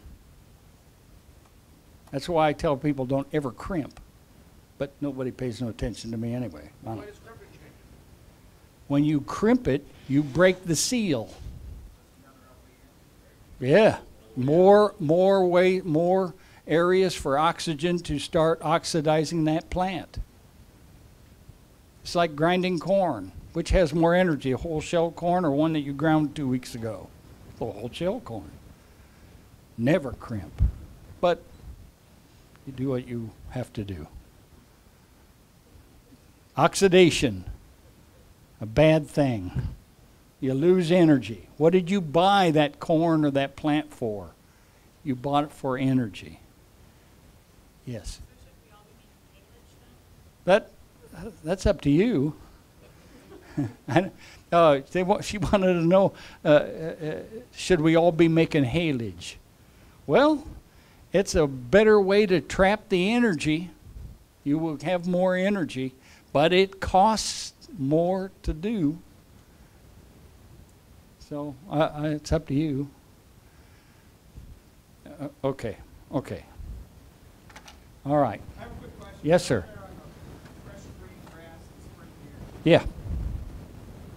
So we supplement with corn fodder bales or something like that. Would that help you or would that hurt you? Would supplementing on lush green pasture in the spring of the year help or hurt you on this lush green grass with this low oxygen? And with corn fodder bales or corn stock bales. Oh, with corn fodder, okay, or corn stalk Add bales. anything else that you want. No, we're just going to talk about that right now. All right.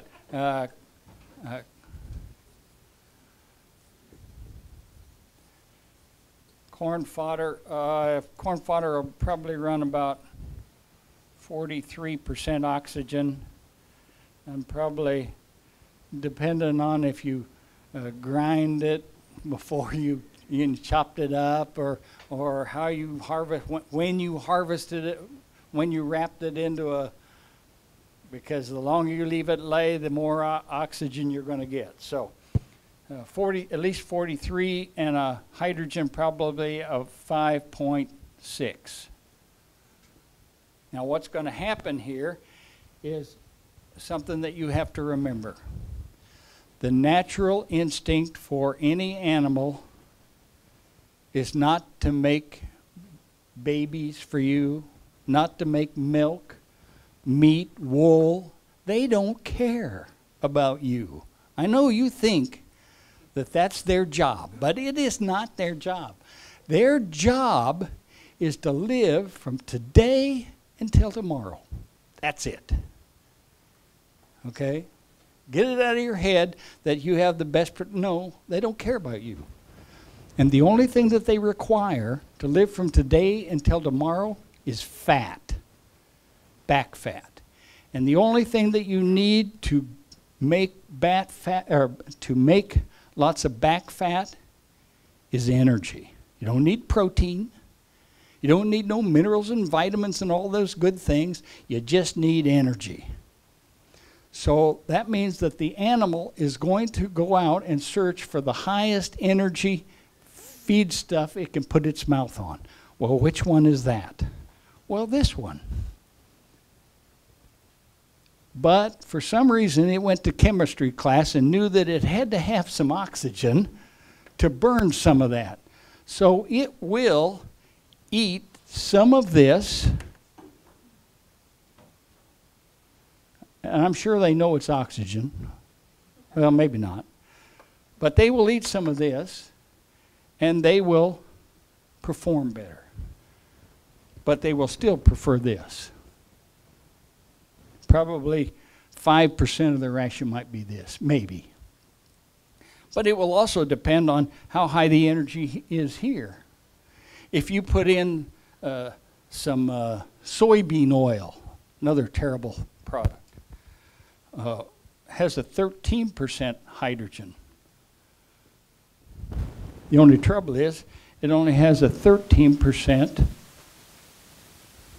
oxygen. Yes? They use molasses for dust control then, like in soy hulls? You could, but molasses would work there, wouldn't it? Yes. But there's a problem with molasses. The problem with molasses is it's 4.5% potassium. And it's an excess that you don't want to have happen. I'll just go to that. So then why do you feed in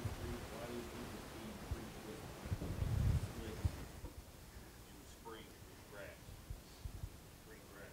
They get benefit, but they also, they want to know, I'm sorry, to repeat the question, he wants to know why should you feed molasses on lush green grass in the spring? On green grass. On green grass. Grass, like Right, green. right. It's desirable because you increase the oxygen and you increase the energy. The only detriment is that it happens to be high in potassium. Molasses will run 4.5% potassium. I'll go to that right now. In the cell of the body, the osmotic pressure inside the cell of the body, your body, the cow, it don't matter, is controlled by potassium. Okay? The osmotic pressure outside of the cell is controlled by sodium. Now, if you look at green grass, an analysis of green grass, let me change colors here so that maybe you can see it.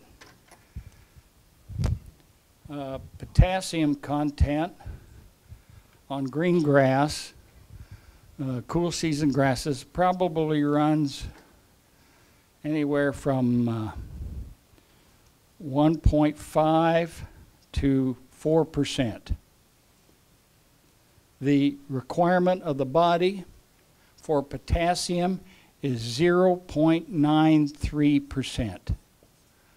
So you can see you have an excess. Sodium,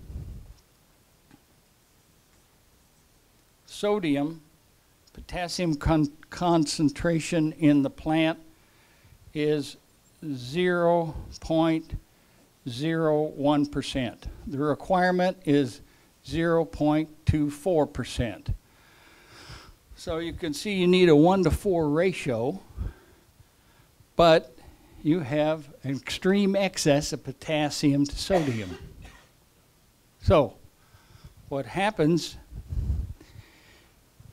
is you can get waste out of the cell, but you cannot get food into the cell.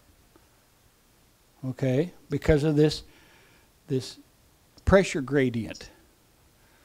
Now, usually people say, well, if that's true, then the cow would starve to death and die. No.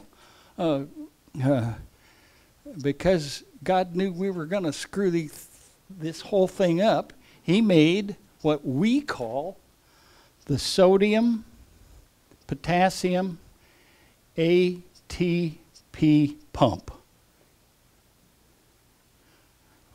And its job is to pump food in against this pressure gradient. Now, does this cause a problem if we have this going on, this leaking?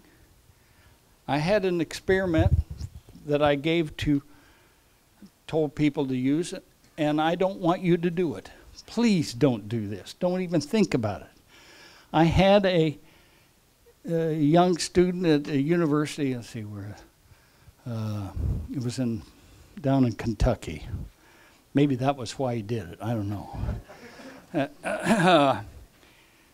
And I said, go out and eat some bananas. Eat 20 bananas. Bananas are low in protein, but they're very high in potassium. Eat 20 bananas, and you will experience a potassium excess. Okay? So this idiot,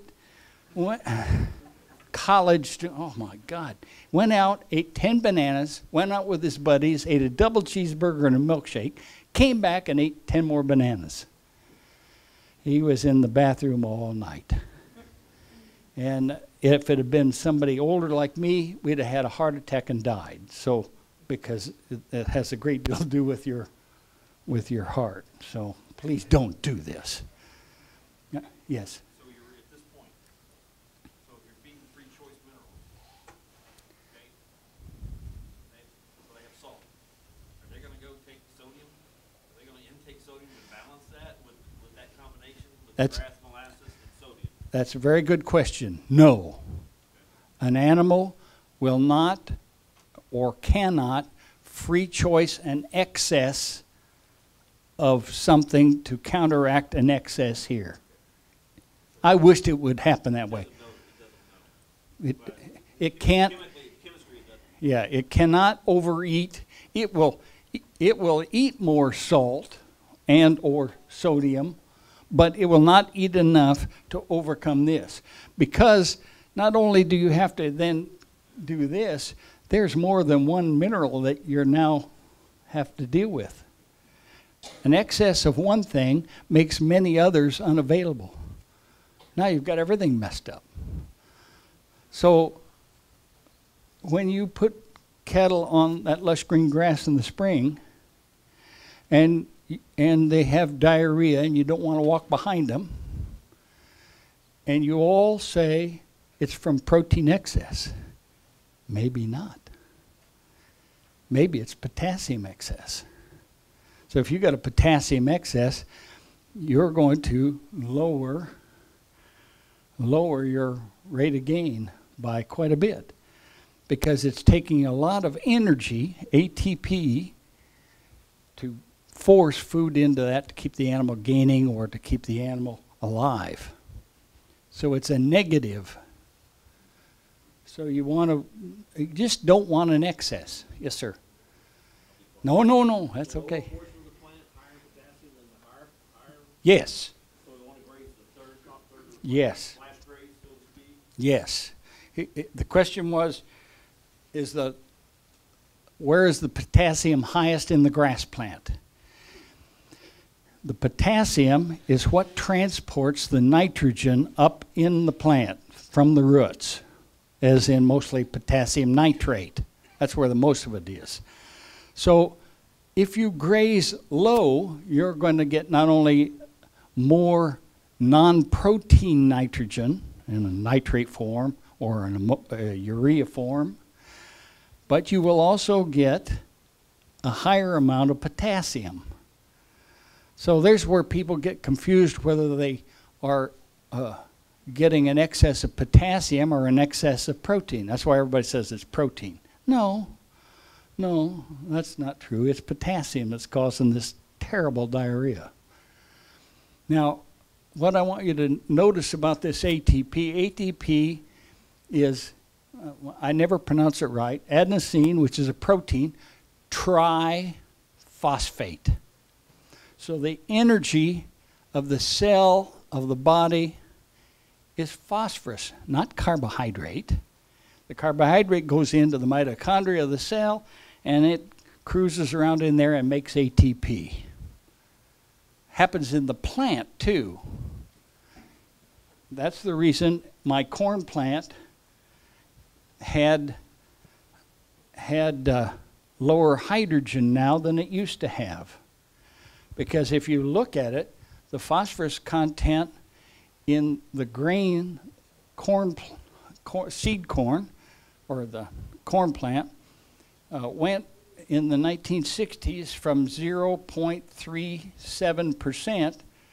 Now it's around 0.27. So the shelled corn doesn't have as much energy as it used to have. Yes, sir. Does that switch from open pollinated to hybrid? The question is, does it make a difference between open pollinated and hybrid? Yes, it did.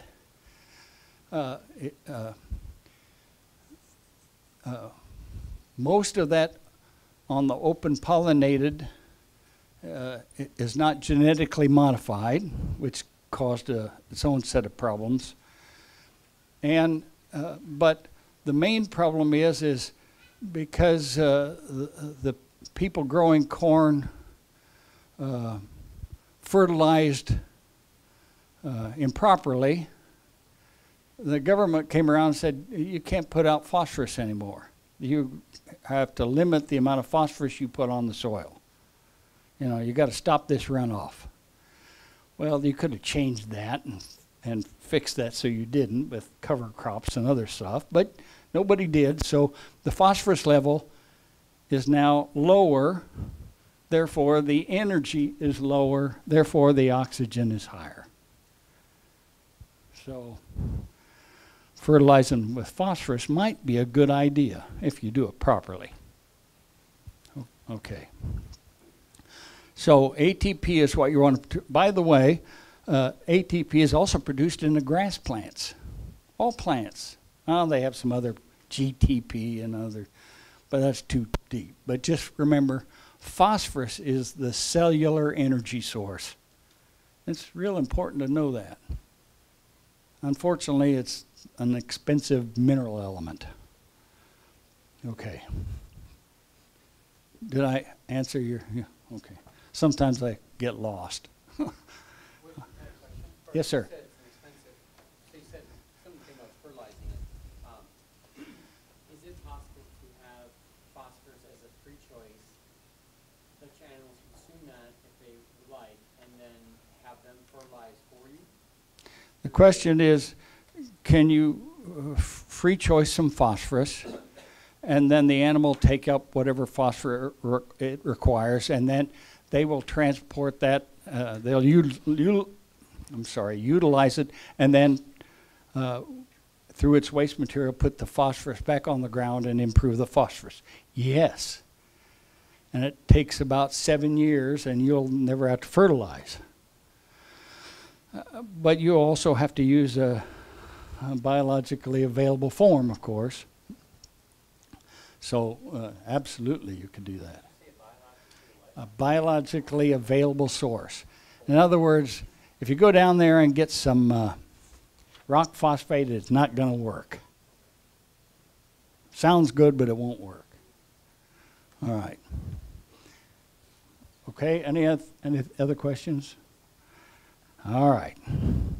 Now we understand a little about energy, a little about one mineral excess, potassium. Well, we're going to erase all this. Takes up time if I erase slow. No.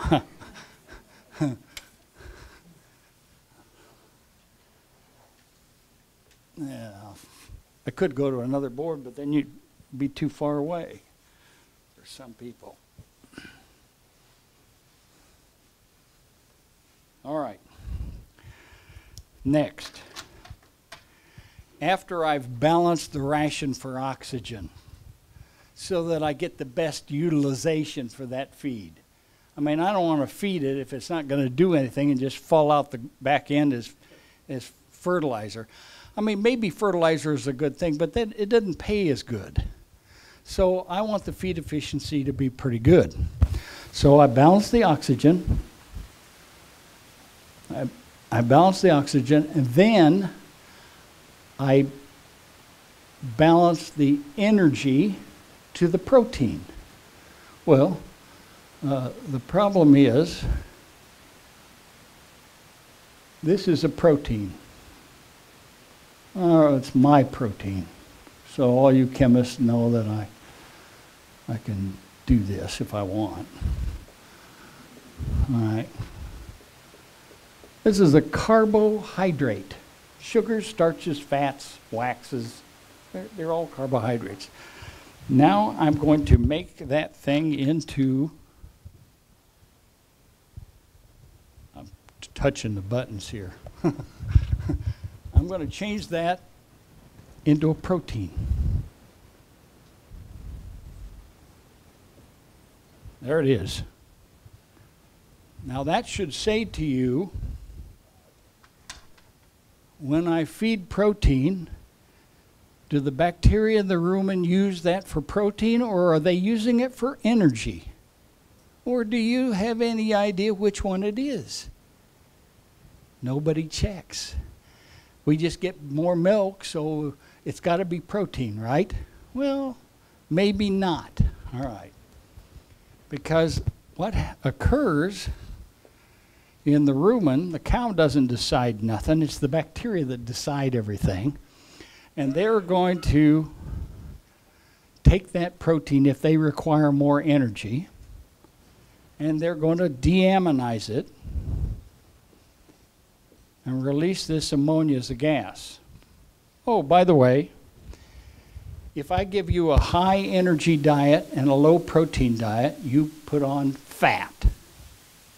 If I have a high protein diet and a low energy diet, I get a thin cow. And I'll show you why. Because the bacteria need more energy, they're going to release this ammonia as a gas. By the way, this rumen has a bacteria culture that likes a certain pH to grow and multiply the best. Okay? It's got the food source and the moisture and the heat, but now we've introduced some protein, and they deammonized it because they needed more energy, they needed more carbohydrate, and they needed less nitrogen. And so this ammonia is released, and this ammonia is an alkaline gas. So it's going to depress the growth and multiplication of bacteria in the rumen. Well, who cares? All right. If it's released fast enough, this is the gas that causes the bloat. When you have them on clover or alfalfa or something, this is what it is. So if you want to neutralize it, put in some vinegar, acetic acid, and it'll neutralize that ammonia and make an ammonium acetate gas, and you can go on down the road. But it would have been a whole bunch easier if you'd just reduced the protein of the diet and increased the energy. But, you know, whatever you want. All right. Now, I hope you can see this. This is the bloodstream.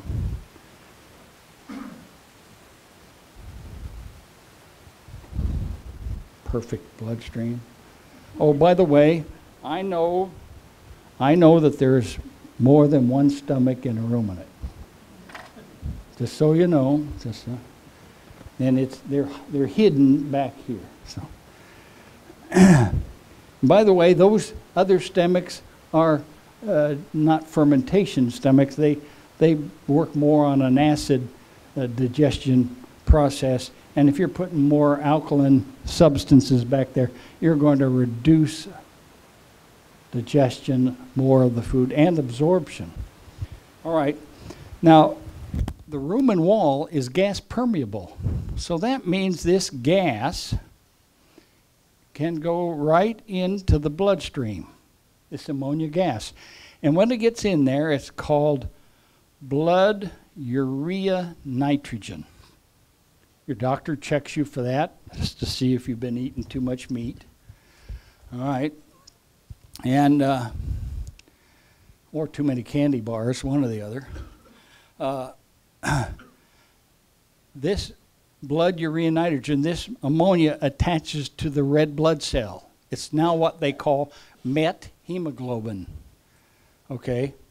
So this methemoglobin gets transported. It is now a waste material.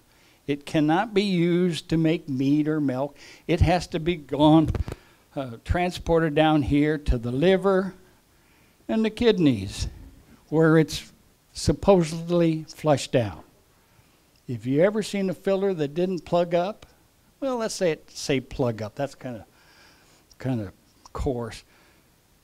It can't get rid of it. There's a bypass valve in there. So it can't get rid of all the urine urea nitrogen. By the way, you can test for urine urea nitrogen. You can actually test it for pH. If the pH of the urine is 7, things are pretty good. Energy to protein ratio on the diet's good. But if the pH is 8 or 9, you're feeding protein for energy. If it's below, if it's 5 or 6, it means you could use some more protein and you could get some better rate of gain. Okay. So what happens if this can't flush out all the urea that's going in the system? Well, one of the things it does is it goes to this bloodstream's going around to the lungs. What were the lungs for? You remember this. Probably in the 8th grade they taught you this. I don't even remember. I was probably asleep. It has to do with the transport of carbon dioxide, which is a waste material out of the cell from metabolism. Carbon dioxide, you know, you breathe out. So you got carbon dioxide that's supposed to be transported to the lungs, but it's not, because it's going to be limited because of the blood urea nitrogen. And you're supposed to take oxygen in, but that isn't going to happen because you have too much ammonia in the system, too much blood urea nitrogen. Now I have an experiment for you to prove what I'm saying about this is true. I want you to take this material,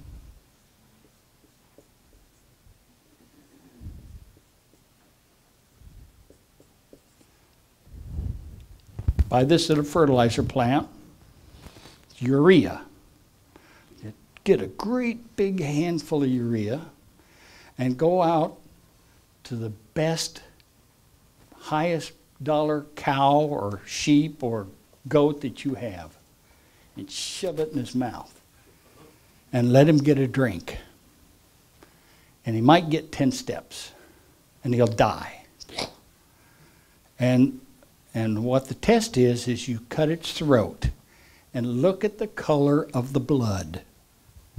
The blood will be chocolate colored, proving that you couldn't take up any oxygen because there was too much ammonia in the system.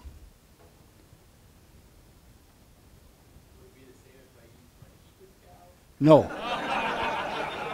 The reason I told you to use the highest dollar cow is so that you will remember. This is also the same thing as nitrate poisoning. You've heard of nitrate poisoning. It's the same thing. Nitrate is just, well, that's what a nitrate is. Same thing. On prussic acid poisoning, you know, they got all kinds of names for it. Hydrogen cyanide, all the same. That causes the blockage of here. Let's say it's not so much that it kills the animal. So if we have an interference of oxygen and carbon dioxide here exchange, what happens to the cow? Well, let's take a nice, humid, warm day. so the molecules of the oxygen are farther apart. And you have animals standing under a tree going, and you say, well, it's 'cause it's hot out. Maybe you're wrong. Maybe you've been feeding too much protein and they just can't breathe properly. Maybe. One thing that happens is if you have a pond, they all start walking out in the middle of the pond. Why would they do that? Oh, they want to cool down. With evaporation, you get cooling and you get more concentration of oxygen molecules. Could that be it? Oh, no, that's too much chemistry. Yeah, whatever. All right. Now, if you're in the milking business, a straight line 4, inline 4. All right. If you're in the milking business, you're going to get some blood urea nitrogen down here, and it's called now milk urea nitrogen. I don't know whether anybody milks in this part of the country, but milk urea nitrogen. Milk urea nitrogen is not a very desirable thing to have either. In China, if your MUN test gets over 16.5, they refuse, or if it gets to 16.5, they have to they refuse your milk. You have to just dump it. They get 50 cents a pound for their milk. So it's a big deal. Over here, we can have 18, 20, it don't matter. You know, you can poison anybody. So the problem with milk urea nitrogen is the urea part. What did I say happened here? I say the bacteria broke that down and released ammonia as a gas. Can that happen here? Sure. What does it take to grow a batch of bacteria? Good bacteria, bad bacteria. It takes moisture. We got moisture. Takes food source. Oh, we got that. Takes temperature, right temperature, nice and warm. Takes the proper organism that you want or don't want to grow, and it takes the correct pH. Guess which bacteria love an alkaline pH? E. coli, salmonella, staph, strep, coliform, all the really good ones. And what do they cause? High somatic cell count, mastitis. Oh, that probably don't matter. You guys got beef cows, right? They never get mastitis. Wrong. Wrong. Oh, by the way, that excess potassium that I was talking about earlier and the leaking of the cell, it's also causes udder edema. Do you know udder edema? It's where the cow starts swelling of the udder and under the belly 2 weeks before they calve. Okay. So and it causes the breakdown of the udder. So if you got udder edema, you'll eventually have an udder that's dragging on the ground and you'll want to get rid of her. Okay, so that's another exciting thing not to have happen for potassium. Okay.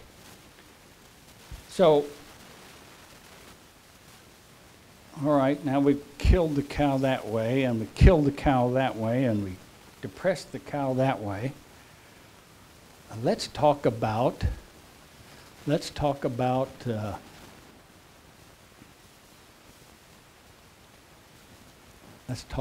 beef, meat, grass-fed beef. It's the best thing in the world, unless you fed them wrong. Like on. Do you remember what happened with this ammonia? And it went down here.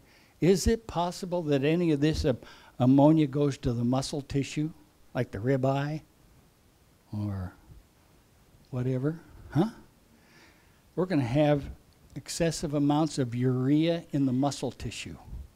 Oh, well, that's okay. No, it's not. it's going to make inconsistent meat. There'll be some of your beef that's great, and there'll be some of it that's just awful. And the only reason I know that is because people try to feed me their best grass-fed beef all the time, and I know better than to eat it. Now, doesn't mean that it happens that way all the time. It will depend on when you butchered it and what the diet was on. I tell this to all the people that are feeding beef and sheep and all that, because it's important, or we're going to lose our market. There's going to be people that will not buy your beef if it's one of those that's got that excess ammonia in there. And I don't care. You don't have to believe me, but I'm telling you, it's already happened, and I'm telling you how to prevent it. So, how to prevent it is not have a protein excess diet. Don't butcher an animal in the spring of the year on high protein green grass. Don't do that. Or in the fall of the year when it's high protein.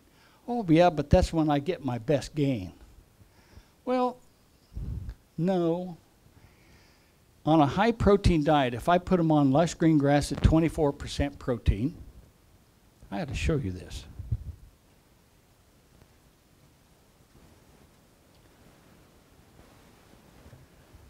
This is wheat pasture cattle. Do you know wheat pasture? When they bring in 400-pound calves on this pure wheat that they put out in the fall of the year, and then they also graze it in the summer, or spring, I mean. And this is a graph, and this is the number of days, 50 days, and 100 days. Now they put those animals out there on those pastures 100 days, and then they ship directly to a feedlot. And I'm not sure why they picked 100 days. And it's usually a feed company or a big feedlot that owns the animals, and they want them out there so long. And I think that's because that's the gain they want. They want the animal to be 700. Well, if you check them animals for the first 50 days, those animals, and you weight them at that 50-day period, the average rate of gain is somewhere between 5 to 6 pounds a day. Man, they can turn a crank. That's why wheat pasture is such a good deal. Do you know what the national average for cattle on wheat pasture is, according to the USDA or whoever it does that sort of thing? The average gain is somewhere between 1.9 and 2.1. So my question is, if this right here is compensatory gain, what is this? Did they gain anything? Compensatory loss. Isn't that a wonderful thing? This is why I don't want you to feed lush green grass all the time, because your rate of gain or your milk production will drop like a rock after 45 to 50 days, depending on the protein excess that you have. Okay? An excess of anything is not a good thing. I don't care whether it's protein or minerals or whatever. An excess is a bad thing. So don't lose your production that you got. Be aware of what the pH of the urine is, or the MUN test. By the way, if your MUN test, milk urea nitrogen, or the pH of the urine is running 9, the cow is not going to breed back, or sheep, or whatever. pH of 9, they won't breed back. Well, why is that? I'm not done killing the cow. I'm very good at it. This is the intestinal tract, about the last meter before everything falls out on the ground as a nice pile, or not a pile. And this is where probably 85% of all the amino acids and fatty acids and the sugars and the vitamins and the minerals are supposed to be absorbed into the bloodstream.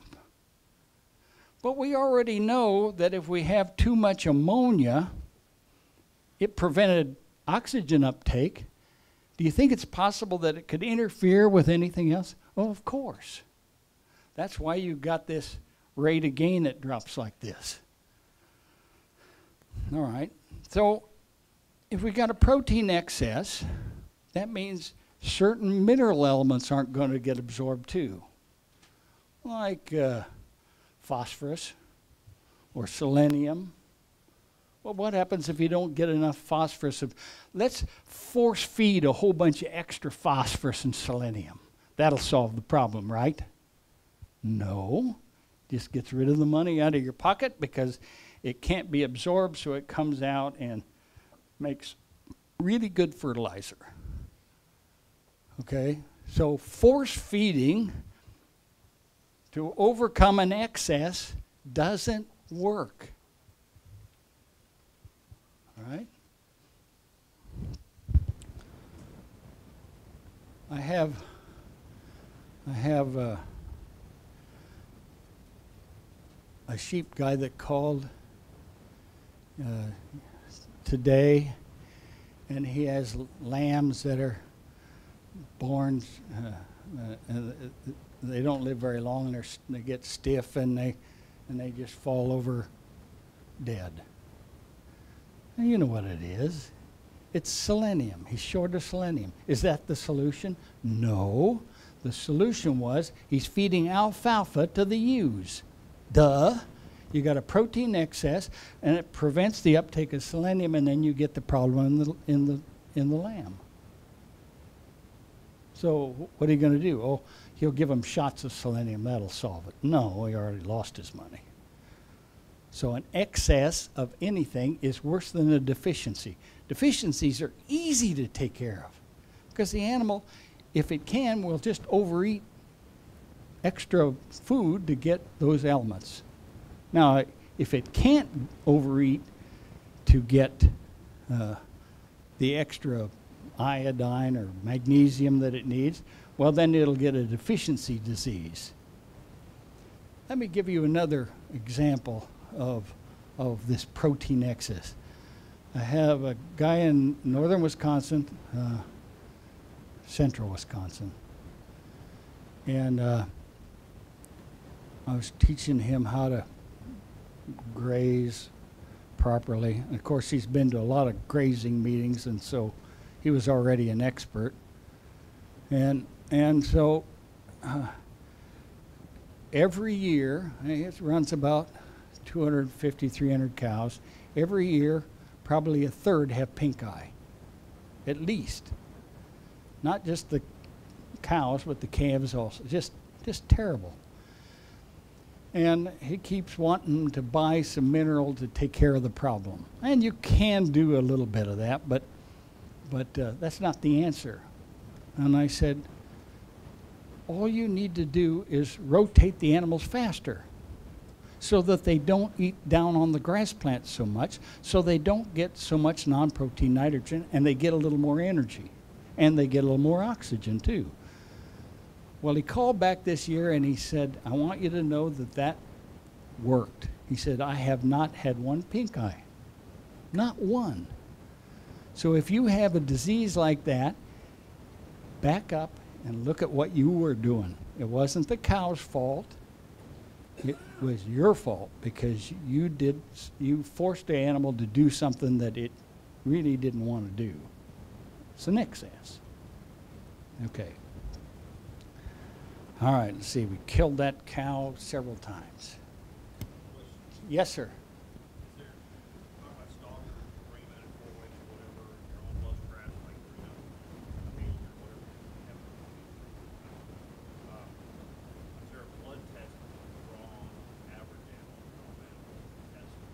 Sure. Where you're at, so you said, okay, it's time to do something different.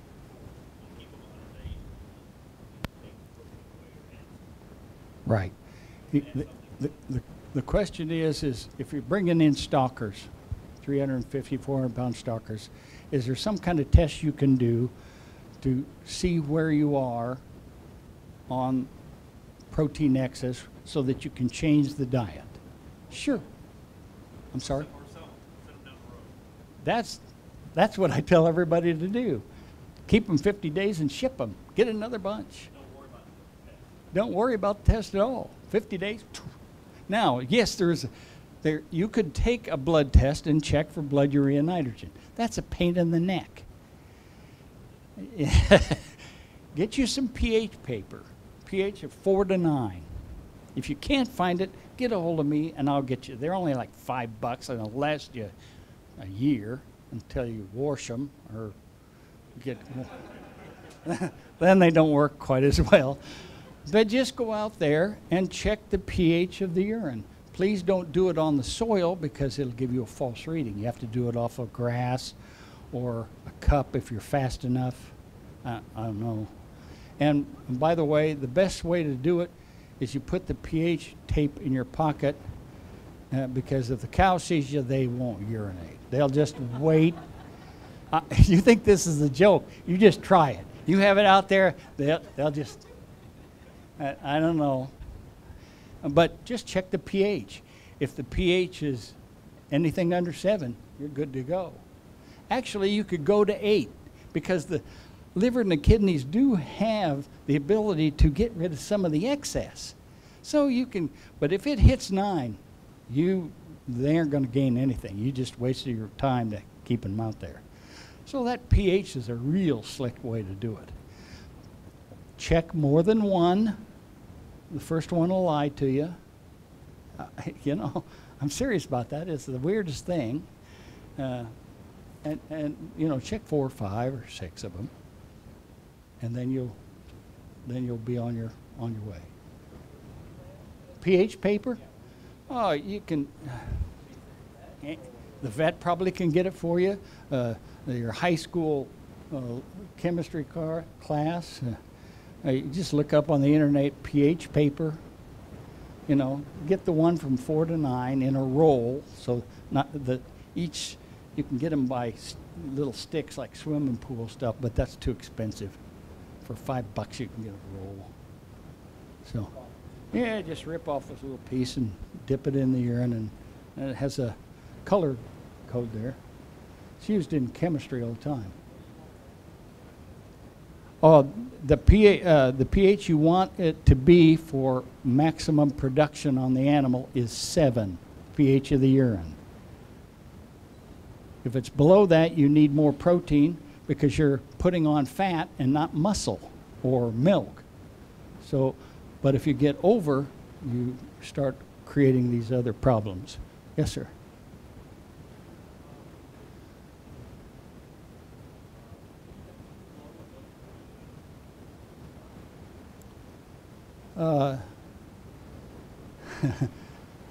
Well, sure, yes. It would be pretty low, probably in the 2, because then you'll start losing muscle to maintain the animal. So, yeah, you have to 2 or something like that. I've never had anybody have anything that low, but you lose a lot of milk when it hits 7 and 8. If it's a dairy cow, your production is quite low, and you get a huge increase by raising the protein. So, but then you have to weigh the cost of the protein to the gain that you get. I don't know what that would be. Yes.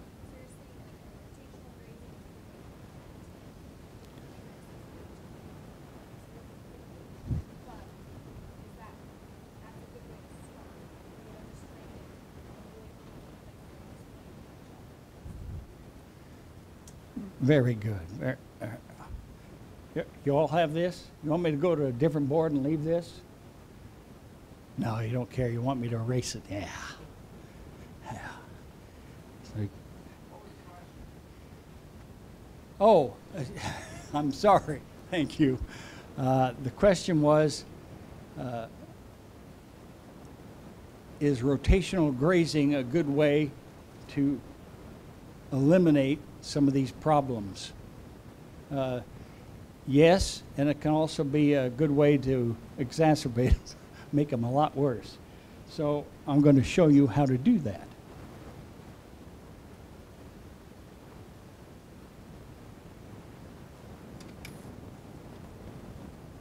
I believe they're recording this, so if I erase stuff and you need to see, you can get a copy from Practical Farmers.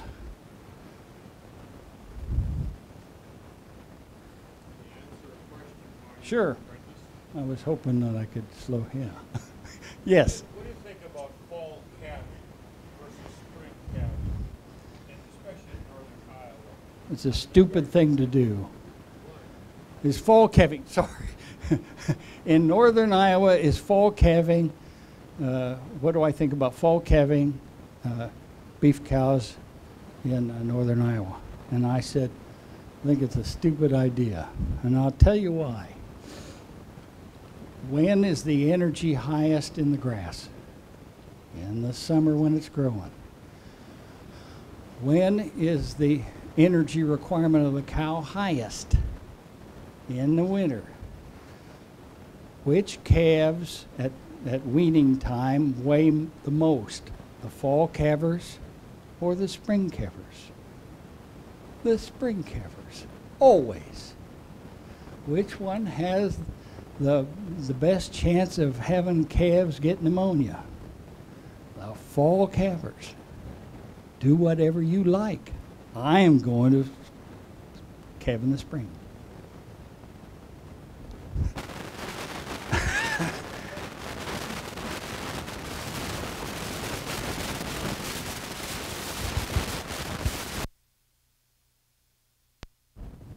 Turned it off, and then I turned it back on. So now it probably won't work at all. Okay. Do you understand? There's just, there's lots of reasons. There's a lot more energy in the summer, and I also have more protein, and I get a faster rate of gain on that calf. A spring calving cow will have almost 100-pound heavier calf, unless you're creeping the calf. That's cheating, but you can do that. All right. Now we're going to talk about grazing. Ignore the color because the green doesn't show up and it's not very dark, and I want people to see these grass plants. And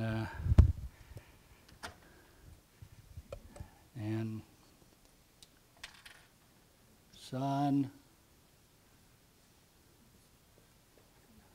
Good job, right? And hold on.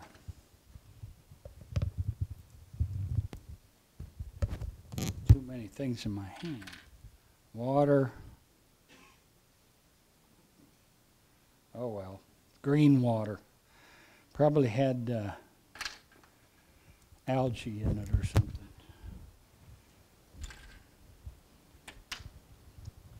All right. And what happens here is, I'll get them here in a minute. CO2 that we're going to charge people to take from them out of the big cities are taken up here by the plant. And by the way, it's not a source of energy. You put out fires with it. Water, you put out fires with it. Water is coming up in the plant. Here's my H2O. And with photosynthesis, these electrons coming down, and through the process of photosynthesis, this molecule is broken down. The oxygen goes off into the air that we're going to sell to Washington to keep them alive. And this hydrogen is the energy. Remember, 25,000 calories per gram. There it is. Combines with the CO2 to make sugars, first glucose, then it makes more different types of sugars and starches and cellulose and hemicellulose and even lignin and fats and waxes. All of them are carbohydrates. So, where is the energy highest in this grass plant? Where the sun hits. Does the sun come over here and no, you know that. Somebody in 5th grade told you they went in a straight line. I think it was 5th grade, I don't remember.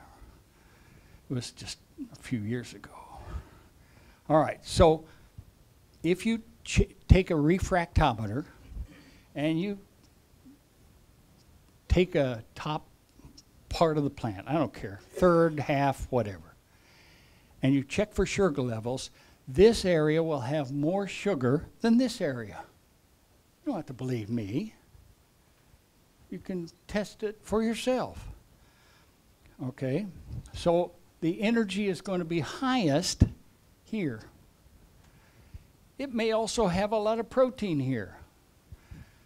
Down here, the nitrogen is mostly nitrate and is transported by potassium. It's coming up also with the water. So down here, we're going to have lower energy and higher non-protein nitrogen because we don't have the photosynthesis. It's being transported to that site. So the energy to protein ratio is very bad down here, but the energy to protein up here is much better. Now,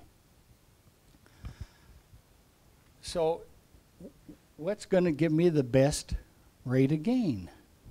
Well, right here, because the energy to protein ratio is better, a lot more energy. So we come along and we graze, and how much do you graze? I don't know. Ask the cow. Do you know how to ask the cow? Here's how you do it. You get your paddock set up, you open the gate, and you stand there and watch. It's really hard to do because nobody does it. I know they don't because nobody grazes properly. So they go out there and they watch them, and do they come into that paddock and eat this into the ground and then go over to this one? No. They just take a bite, move it to the next maybe 10 feet, take another bite, and they keep going. Now there'll be some plants in here that they don't eat.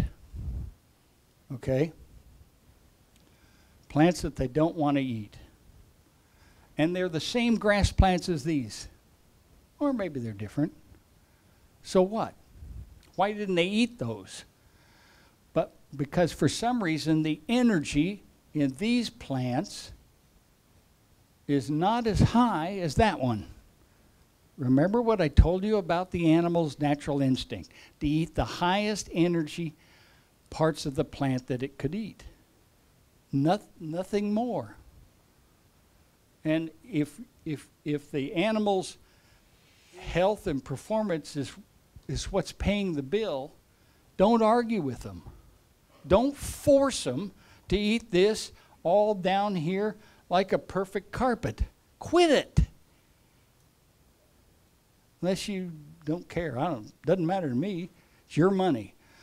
So if they come down through here and they eat this one and then they move over and they won't eat, we got to quit this here. There. They won't eat those and they don't want to eat that one. And then they come over here and they eat this one right here. Okay. Okay. So when you go into that paddock, don't look at a distance out there and say, well, they came around in the paddock and now they're back. And what they're going to do is munch this one again and not eat any of these. So what are you going to do? Force them to eat those? Yeah, that's what most people do. Or they clip. You know, they go out there and mow everything so it's perfect level like their lawn. Don't do that. Leave it alone. Let them eat this, and then eat this, and then take them out of that paddock, and you've got a whole bunch of stuff they never ate. Doesn't matter. Why? Because if you put them in the proper number of animals per acre, some of this is going to get trumped down here on the ground, hopefully. It's called animal impact. And what do you do with animal impact is you knock these plants down and feed the bacteria and the protozoa and all the insects in the soil. And what does that do?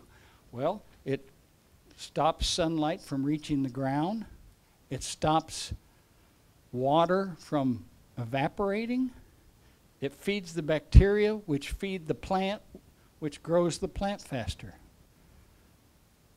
So we're feeding the animal, all the critters down here, which is very desirable. Will you get all of them knocked down? No. Some of them will still be up there. Yes, sir. So my observation is, when I bring cattle out like that, I'm looking at it every 3 days. The color is actually pretty amazing.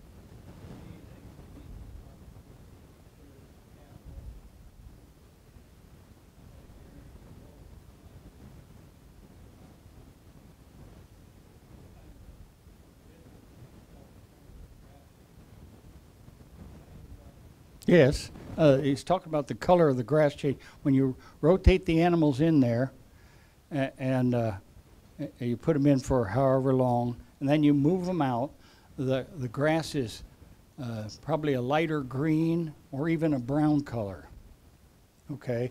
And why is that? What the animal did is ate the highest energy, highest photosynthesizing plant, which is green, and they left the rest.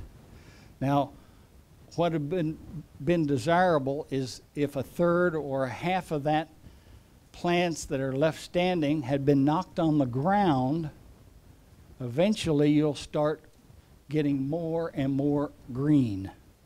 But it takes proper animal impact. And what I mean by animal impact is if I have a paddock that's big and square, and why everybody has to have a square paddock, but that's the way they do.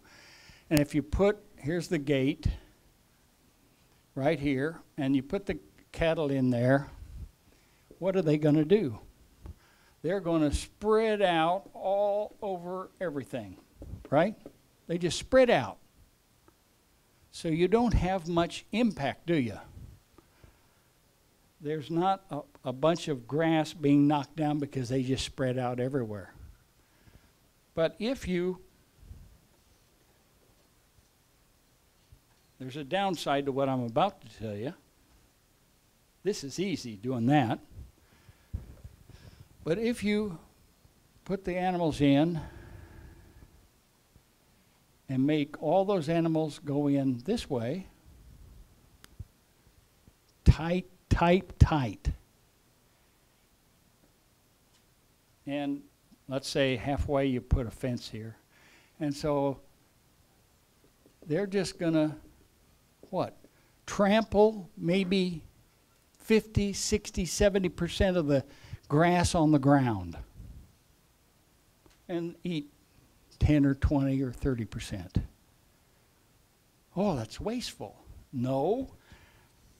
These bugs down here need to be fed. They eat the same thing the cow eats. If you want more grass, you feed these guys. If you want less grass, you feed the cows. I'm serious. What would your pounds per acre be? So do you have a range? I don't have a range because the reason I don't have a range, I know everybody likes 1,000,000 pounds to the acre, all that horse manure, but that depends on that particular pasture and what size of animal and how often are you going to move them. Oh, I have a phone call. Oh, I got to take the kids to the I don't know. You know what happens. That's the way farming is. Yes, sir.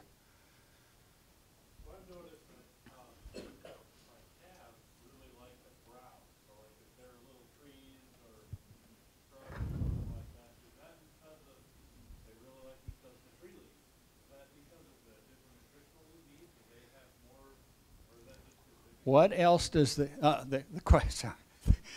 Thank you. The question is his calves like to browse, to eat bushes and tree leaves and stuff? And is that part of their requirement, or why do they do that more so than what the cows do? Well, what do the calves get to eat? Milk. Milk on a dry matter basis is 32% protein. What do you think that they could be doing? Diluting their ration. Also, it's very low in oxygen. They're balancing their ration. They're chemists. Unbelievable. That's what they're doing. That's why having a forest is a really good thing, also for the cows. Cows can worm themselves if you have the right trees. Probably didn't know that. I know it. Okay. So, walnut. Okay. If we go back to that first drawing you made, so how would that impact if you're doing multi-species grazing? So if you graze cattle first and then you take No. sheep out, are they necessarily No, don't follow one with another. Don't do that. You put them all in one bunch. If you separate and, don't ever do that. No. There's too many bad things are happening. Whoever goes in first is going to get the highest energy. They're going to do the best. The next one behind are going to get a little worse, and the next one behind are going to get a little worse, and your pasture will get more thistle and won't be as fun to look at. Okay? Okay. All right. Now, there's a downside to doing this, grazing this way. And the downside is it takes a lot of time. Depending on how much you want to increase the production of the pasture to where you want, instead of on beef cows, we talk about 3 acres to the cow to feed it for a year. If you want to get it where it's 3 cows to the acre, you have to do this. You have to increase the forage production. To increase the forage production, you have to use an animal to knock some of this plant material down to feed the bacteria and protozoa in the soil. That's the trick, but nobody does it. Nobody believes me. You feed these guys, they'll feed this, and you'll have lots of grass, lots and lots of grass. But the problem is we have to put them in here and move them, maybe in here 20 minutes, and then you're moving them again. Depending on the pasture, it may be 20 minutes or it may be a half hour. Well, let's say you want to go to, church and you're going to be gone the whole day. Okay. Give them the whole pasture. No big deal. At least you know what it takes. Now, a mistake that many people do is they have this pasture and the cows come in here and they eat this and they don't eat some of these and they eat this. And maybe they're different species. The best one is cocklebur. That's a really good one. Because you'll look out over that pasture and you'll see green. Oh, that's, what you, and you see the green, and the grass plants that they do like,